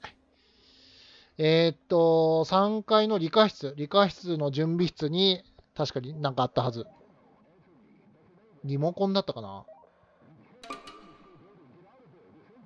配電盤の部品を探そう。そうだよね。あれ、こないださ、配電盤の部品ってやったっけ？理科室のなんかリモコン取って、違う。なんだっけ、なんかリモコン取って強制的に行っちゃったんだよね、イベントでね。で、なんか終わっちゃったんだよね、最後。そうだよな。配電盤ってあったっけね。幽霊、なんかがっつり準備されるとなえるわ。ありそう。スタンバイお願いしますとか言えなそう。配電盤そうだな。やってないよな。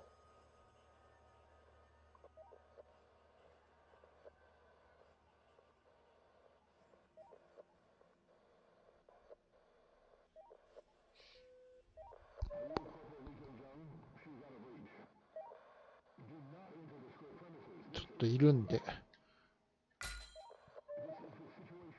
待機。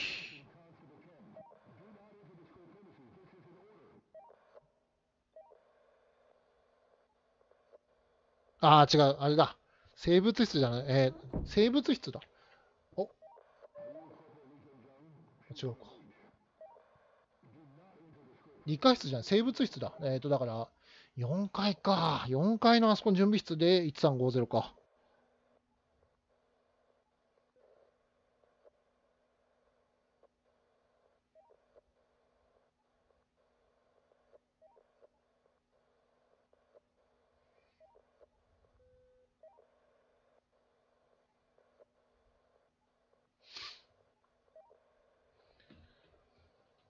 行きます。あと行ってない教室は行けるのかな？特にないか、でも。まあその辺の不完全燃焼も結局バッドエンドってことなんでしょうね。そうだよね。絶対そうだよね。なんかアイテム余ってたもんね。よくなかったんでしょうね、多分。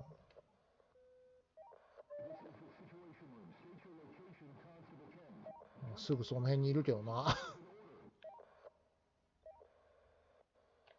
ここはまだ行かないと思うんだよな、こっちのはな。行ってもこの辺だろうな。まず生物室だ。行こう。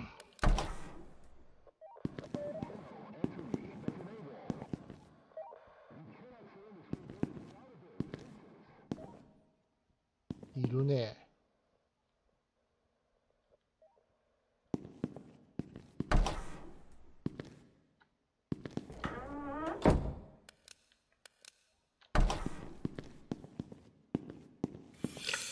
やめて、この音結構バレるんだからやめて。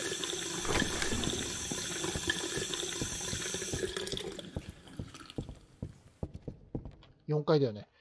うわー、上がんのやだな。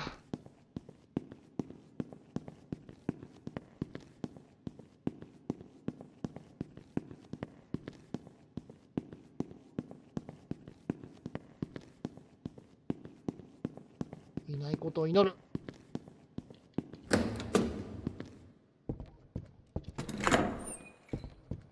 開けたら閉める。生物室。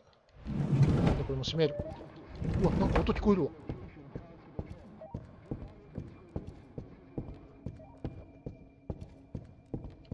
ここ。早く早く。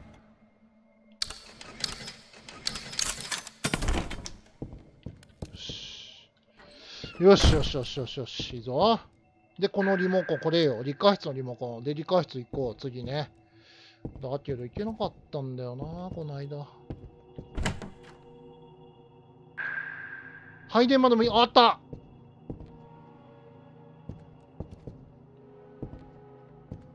初めて配電窓部品取ったかも。あ、前回取ったかな。いや、多分これ取ってない気がするな。取らなかったのかな、やっぱり。で、理科室に多分あるんだろうね。理科室が、3階。この真下です。あ、入った？オートセーブ入った？入ってた今。見てなかった。やったー。あ、じゃあこないだあれこれ取り忘れたからなんか失敗したのかな。そういう感じかな。取ってたかなこないだ。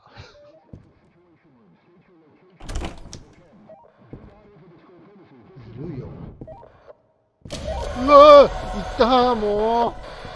オートセーブ入ったからとはいえ、ちょっと油断したな。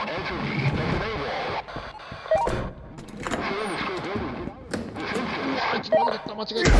しまった、はまった、はまった、どけ。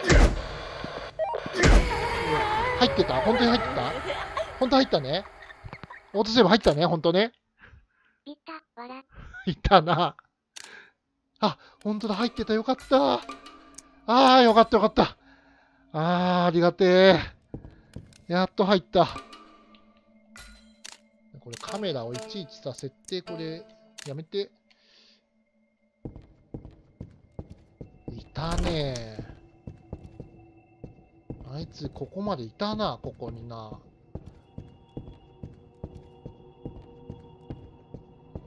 理科室行こう。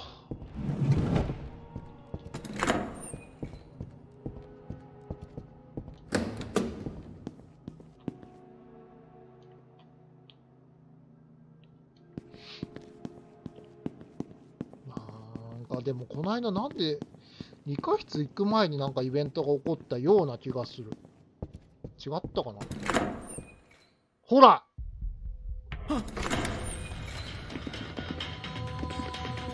あ、待って待って待って待って待って待って待って待って、ちょっと待って待って待って待って、これちょっと待って、消そう消そう、一回消そう消そう。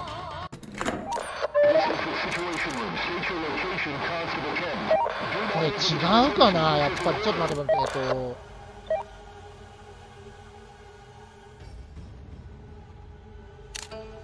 危ない。これ違うと思う。だから理科室に行っちゃダメなんだよ。配電盤の2階に行ってみるか。もうあれ終わりに行っちゃうよね、確かね。終わり行っちゃうよな。どっからになった？よし。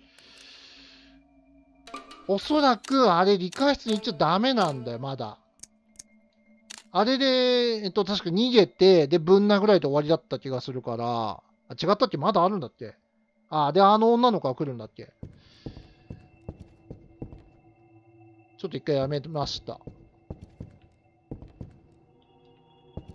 だってこれをまずつけなくちゃいけないからな。僕らが知ってる終わりの始まりでしたね。わら。そうだね、危なかった。あれオートセーブ入ったら危なかったね。進んだらオートセーブだったんでね。2階の配電盤をまず見つけてくっつけていってみるか。部品を。理科室だから。いや、本当だよね。危ない危な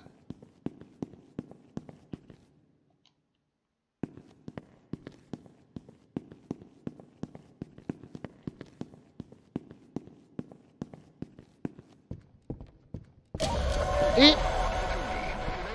なんでしおりやん。マジか、来たのかよ。ああ、しまった。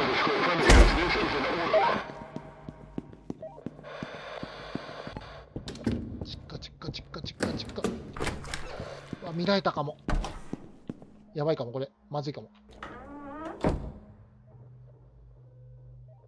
大丈夫か。うわ、もう1時半だ。マジかよ。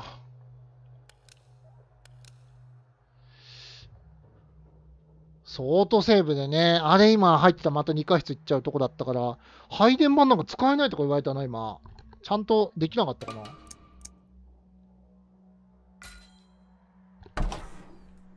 なんでいるかな、こういう時にさ。いないでほしいんだけどな。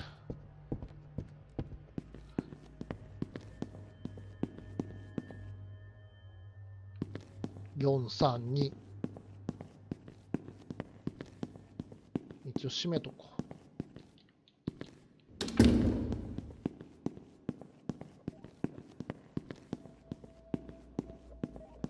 う。いや、いるわ。多分いるわ、これ。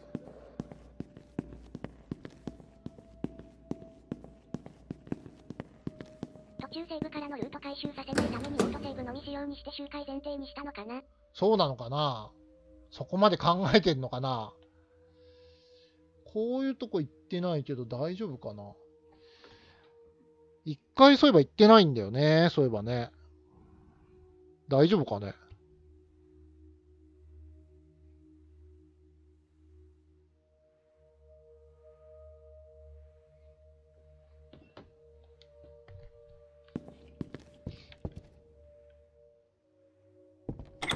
あ、開かなかった。まずいけないわ。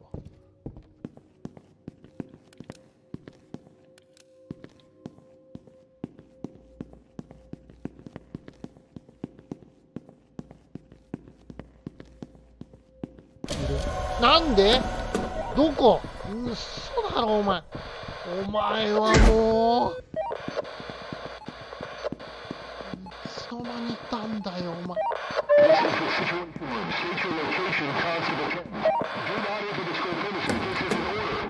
ついなぁ、これ3回行けない。うわー、きついわ。3回に行けないのきつい。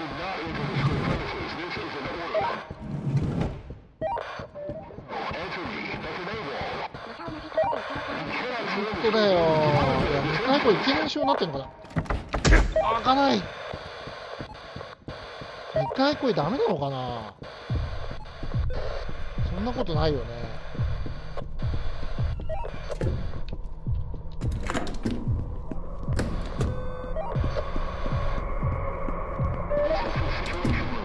待った？は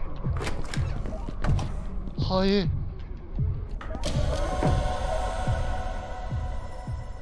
うわあ！この野郎。うっそー。いやー、よかった。まあ、理科室でよかったけど。本当にね、ムカつく。攻撃できないのがムカつくんだよ、このゲーム。いや、マジでむずいわ。ハード。前もこんなだったっけね。前の方がもっと難かったかな。同じぐらいか。ボッコボコタイム。きついよ、これ。ちょっといいや、2回、3回で1回、まあ、待機しとこう。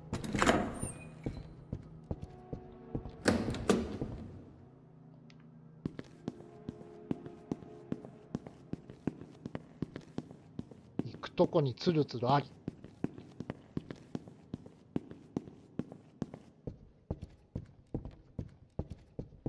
いや、やっぱ男子弁ダメだな。女子弁の方がいいな。実家の方がいいわ。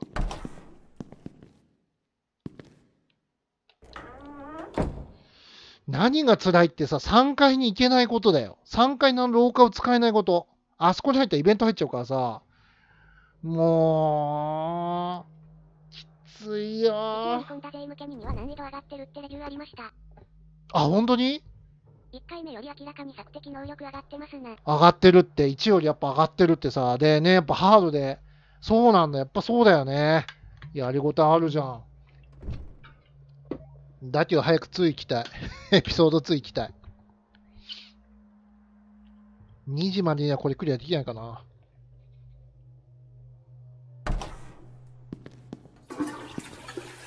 そうなんだ。上がってんの、難易度。あ、いるいるいる。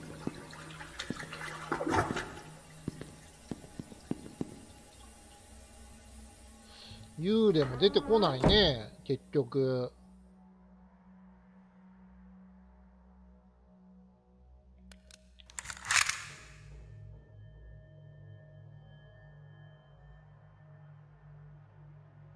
フラッシュがね、炊くまで時間かかるから結構すぐ取れないんだよね。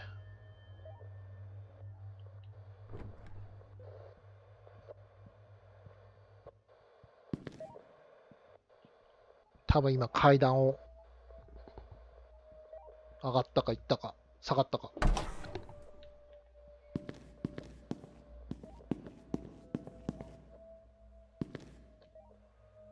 2階だよね。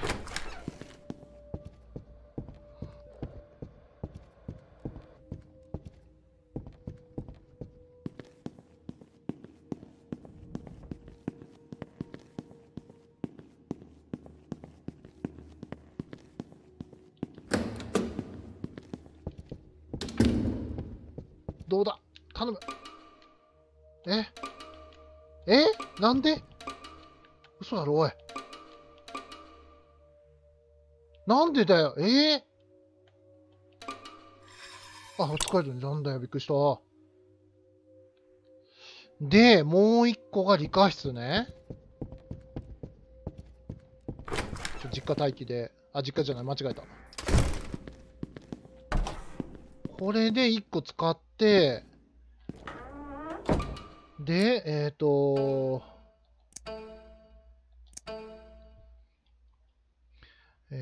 配電間の部品を外してそれぞれ管理した方がいいと思う。私は生物室に取って、理科室に保管してくれたから理科室だよな。行ってみる？じゃあこれで。行きますよ。もうこれ行く場所ないんでね。理科室以外は。3階です。本当にないよな。あとやり忘れないよね。考えろ。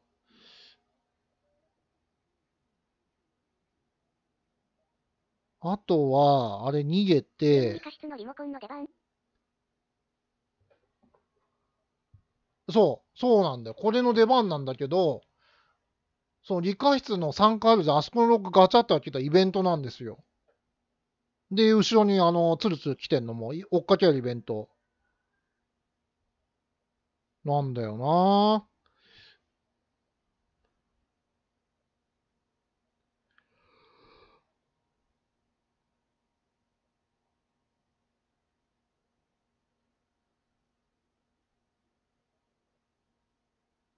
いいのかなこれで。お願いします。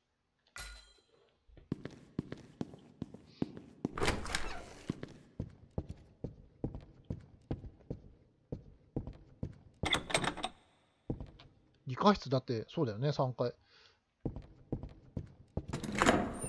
ここはダメだよ。いざ、勝負。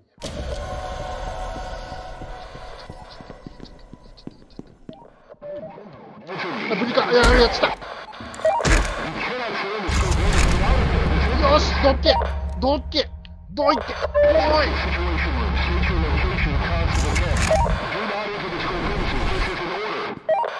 どいって。いやー、ちょっと厳しいっすわ、そ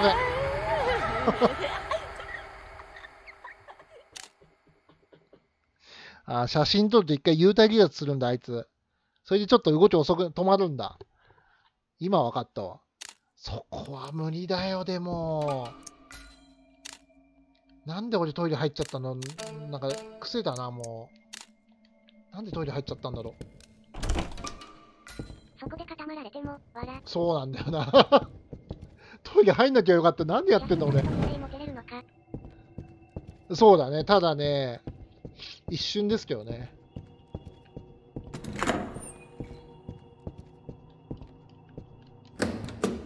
入んなきゃよかった、トイレ。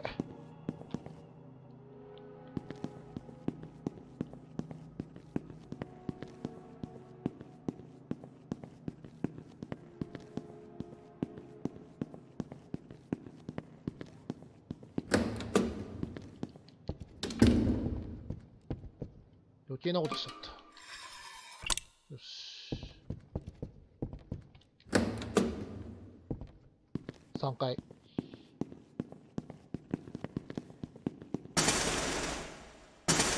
え？違うよね。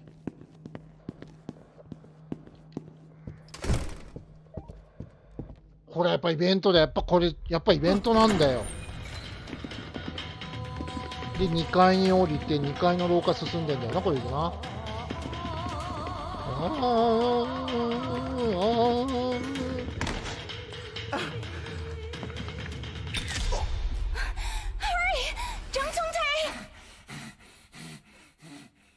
で、強制なんですよね、これね。だよね。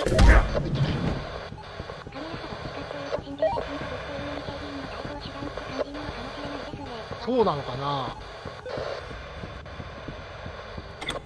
うわー、マジか、戻れないんだ。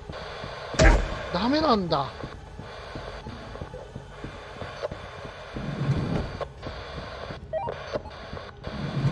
じゃあやっぱこっち、うわー、間違えた。終わった。終わったか。どっからオートセーブ入った？入ってないよね、まだね。まだ入ってないよな。あ、しかもあれじゃん、まだ緑のやつもいるんじゃん、これから。やばい、今日終わんないかも。そうだった、緑のあのエリアをやんなくちゃいけないんだ。マジかよ。あのエリアも残ってんのか。配電もやっぱ関係なさそうだな。入れても変わんないな。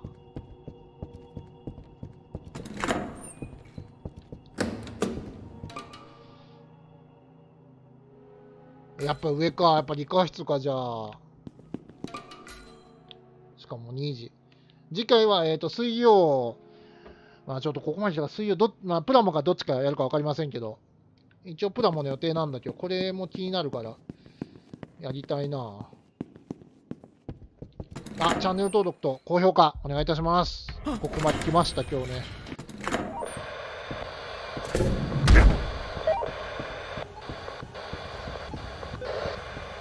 来てはいるんだけどさ。あ、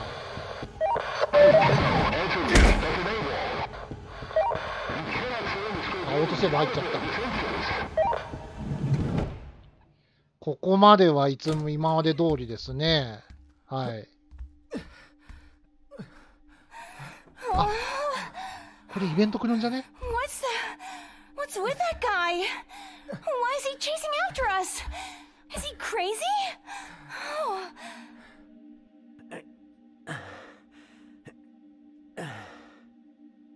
What is it? Wait, are you hurt? I'm fine. It's nothing. これで理科室戻んのかな？ Yeah, right. Weren't you heading outside? これで多分あの子来るだろう。 Seriously? うん。 How did you get hurt? It just happened. そう。I'm going to Kim Ji-won's classroom. You know, the language teacher? Hey, you'd better just stay here. 日本語はフルボ If イ you スな don't, that し。 cop's definitely gonna kill you. Are you really going out? It's too dangerous. It'll be fine. I should be able to handle it. You stay put until I come back. これで多分あの子が来るから、これであそこで分岐間違えないようにしないと。まだ来ないか？まだか。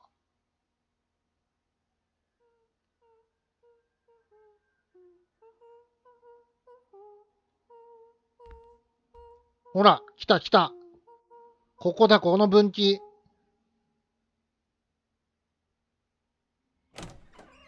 これだ。これで教えなきゃいいんだ。 What are you doing here? You're not planning to leave some candy for your crush because it's White Day, are you? Just yesterday, there was another idiot who was thinking that. Oh, I'm just looking for a friend, but I lost her. Do you know where 来た。 Kang's これしか分岐 home ない。 is? もう今までやったな。一からやり直して。話さない。どうよ、これでどう変わるんだろうか。You sure? You're not hiding her, are you? もうラストだよ、もうラスト。Fine. I'll find her myself. But hey, that girl you hang out with? Be careful of her. What? She's a murderer. That can't be true.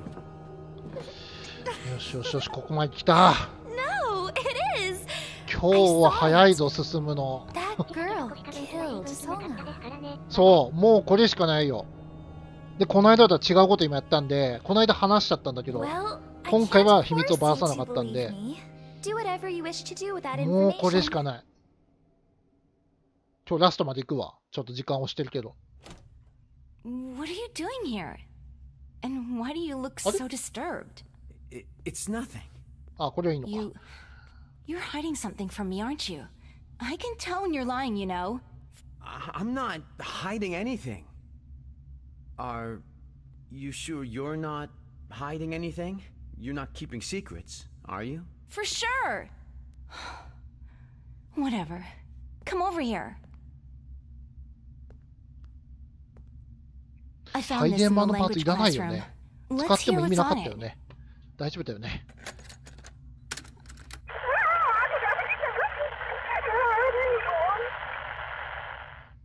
What are they saying? Is it broken? It's recorded backwards. Someone might have done it on purpose. If we play it backwards, we can probably hear what's on it.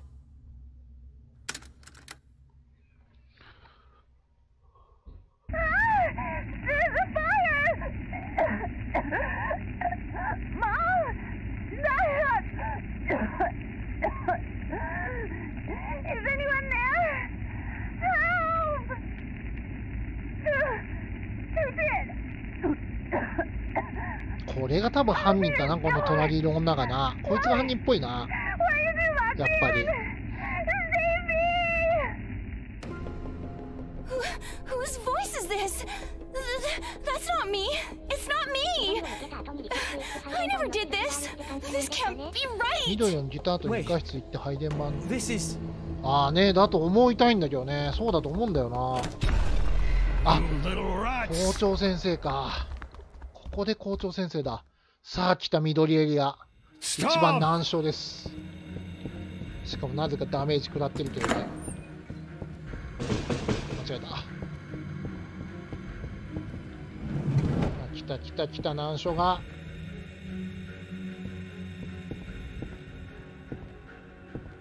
この間ここショートカット行けたよな、確かな。次か。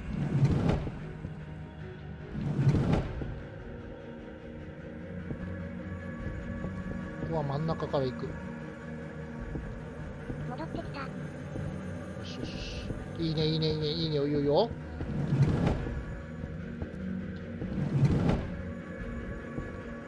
血に巻かれた女の子配置のさやかっぽいよね。そうね、そんな感じだよね。ハードでも緑の動き一緒派助かる。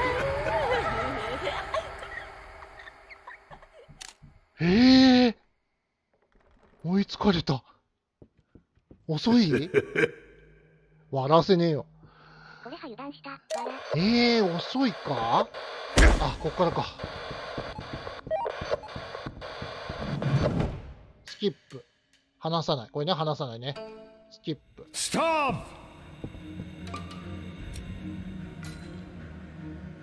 間違えた。なんかこれカメラの感度変わっちゃうんだよな、これな。ねえ、やられたよ。いや、これちょっとやんなくていいか。ステルス校長。やられましたよ。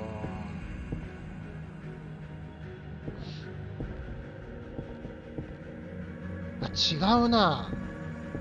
あれこのルートでよかったんだっけ。なんかサクッといかなかったっけな、この間ね。ここだ。あ、違った。あれなんか左からサクッといけたとこあった気がするんだけどな。やっぱ時間かかるか、ここは。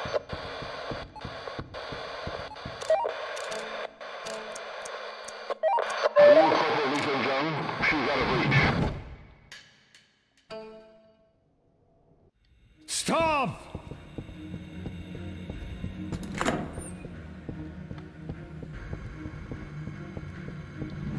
増えた、緑のやつ増えたかな。ああ、今のタイミングでさっさといっちゃえばよかったな。これでもう多分ロスしてんだろうな、ここでな。そんな気がする。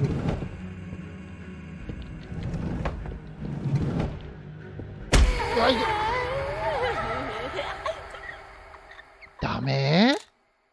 ダメか。どっかショートカットしてたと思うんだけどな。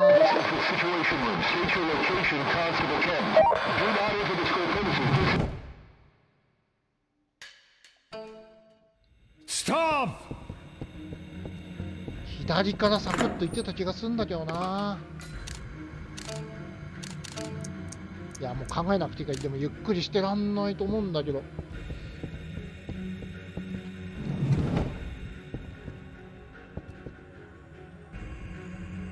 んなでよかったんだってね。だんだんストップの発音が綺麗だなって思えてきた。そんな余裕ありません。よしよしよし、これだ、これ。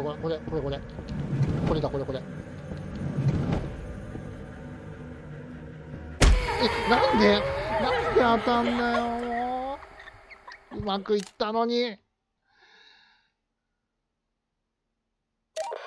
や、焦んなくていいわ。うざい、カメラの感度一時変わってるな、これ。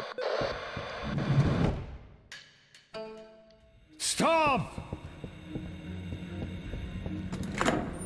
でも焦んない、ちょっとは焦んないと追いつかれちゃうしな。辛いな。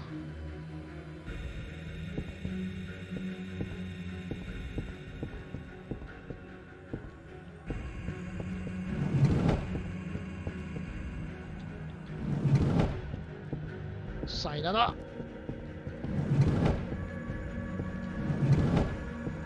危ない、これ調子乗っちゃうね。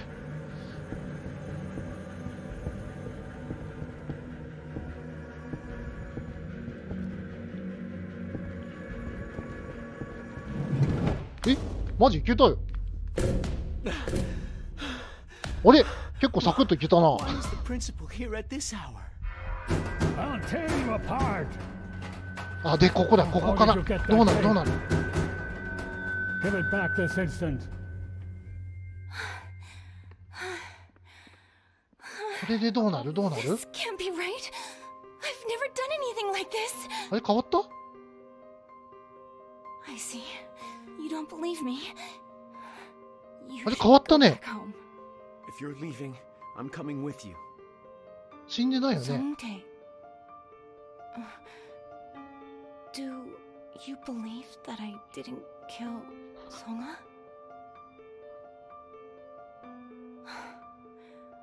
You see, え、こないだここあった you っ don't け？ know what to say. What are you going to do? こんなのなかったよね。 I'm 来た going 来 to た look 来た。 for evidence on my own.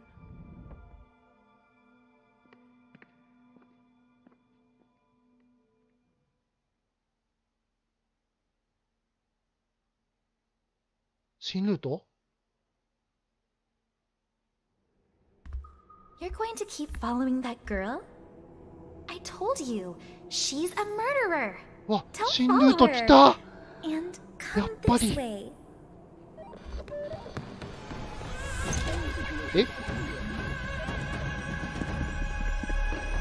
おいおい、大丈夫か？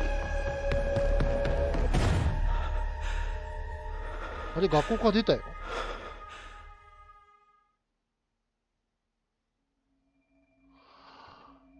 やったー、新ルート来たー。やっぱりあれか。よかったー。来た来た。やったー。変わった変わった。新ルート開拓来た。開拓来ました。やっぱあれだわ。あの選択肢が間違ってたんだ。やりました。こないだあそこ、もう緑抜けた瞬間に死んだんだけど。来ました、新ルート。しかもオートセーブ入った。いやー、ここまでしようかな、今日は。次回でいいかな、次回にしようか、もう。2時だしね。水曜日やろうかな、続き。どここれ。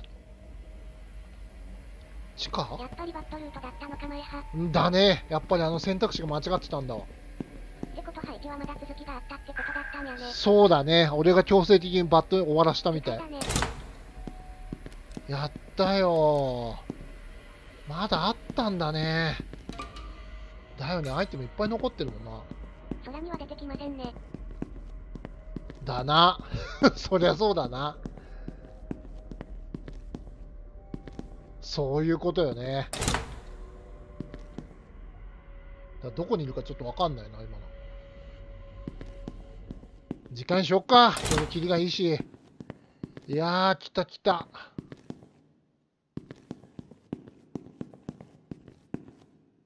なんだこれ。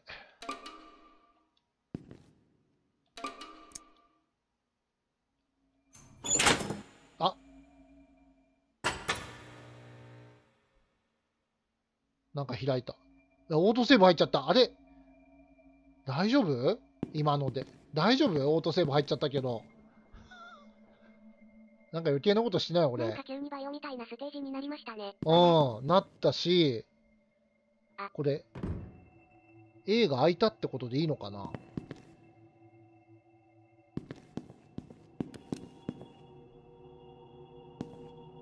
下手にいじんない方が良かったかな？大丈夫かな？まあ、バッドエンド嫌だよ。なんか急に実験体とかいう言葉出てきたわ。バイオか。なんかルート開けたのか？なんか開けたみたい。うん。開いたみたい。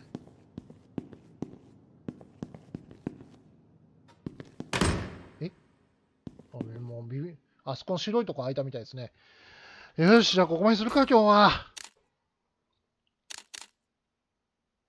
ただ、まあ、心霊の幽霊は出て、心霊現象の幽霊は出てこないですね、まだね。もう見逃してるのかもしれないけど。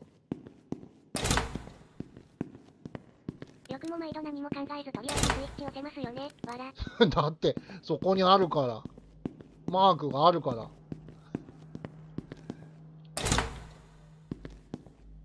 何これ？学校の地下だぞ、これ。斬首刑を執行する者がいた。まあ、いいや、時間にしよう。ここまでしよう、今日は。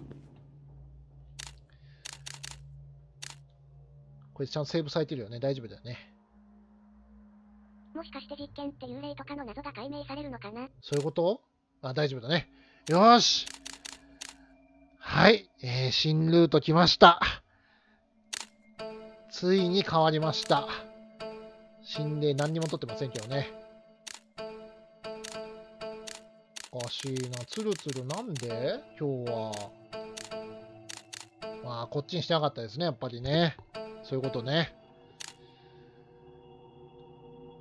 オツです。このゲームに希望が見えてよかったです。いや、ほんとだよ。ありがとうございました。ちょっと水曜日プラモだと思ったんですけど、これやります。続きね、気になるんで。今日はもう舌が回らない。疲れた。2時だしもうやばい。明日休みなんで、次回水曜ができなかったら木曜やります。新ルート通過、正規ルート通過、笑。まあ、正規ルートなんでしょうね、これがね。俺はだから高確率の、低確率を引いてしまったみたいですね。いやー、よかったよかった。これでもう何も出なかったら、もう絶対やねえと思ったっちゃうけど。出ました。今日は酔わなかったの？酔った。酔って途中で今薬飲んで、少しマシになったわ。今酔ってる、若干酔ってるわ。よかった。進みました。機嫌戻ったみたいでよかったです。ああ。もうこれで変わんなかったらどうしようかと思った、本当に。はい、ありがとうございました。次回はあさってね、やります。またね。プラモは木曜あたりでやります。あさってでエピソード1クリアできるかな。やっと変わりましたよ。もうヒヤヒヤもんだったわ、もう。ただ緑のとこ結構楽にいけたな。前よりは。思ったより楽にいけたな。上達したかな。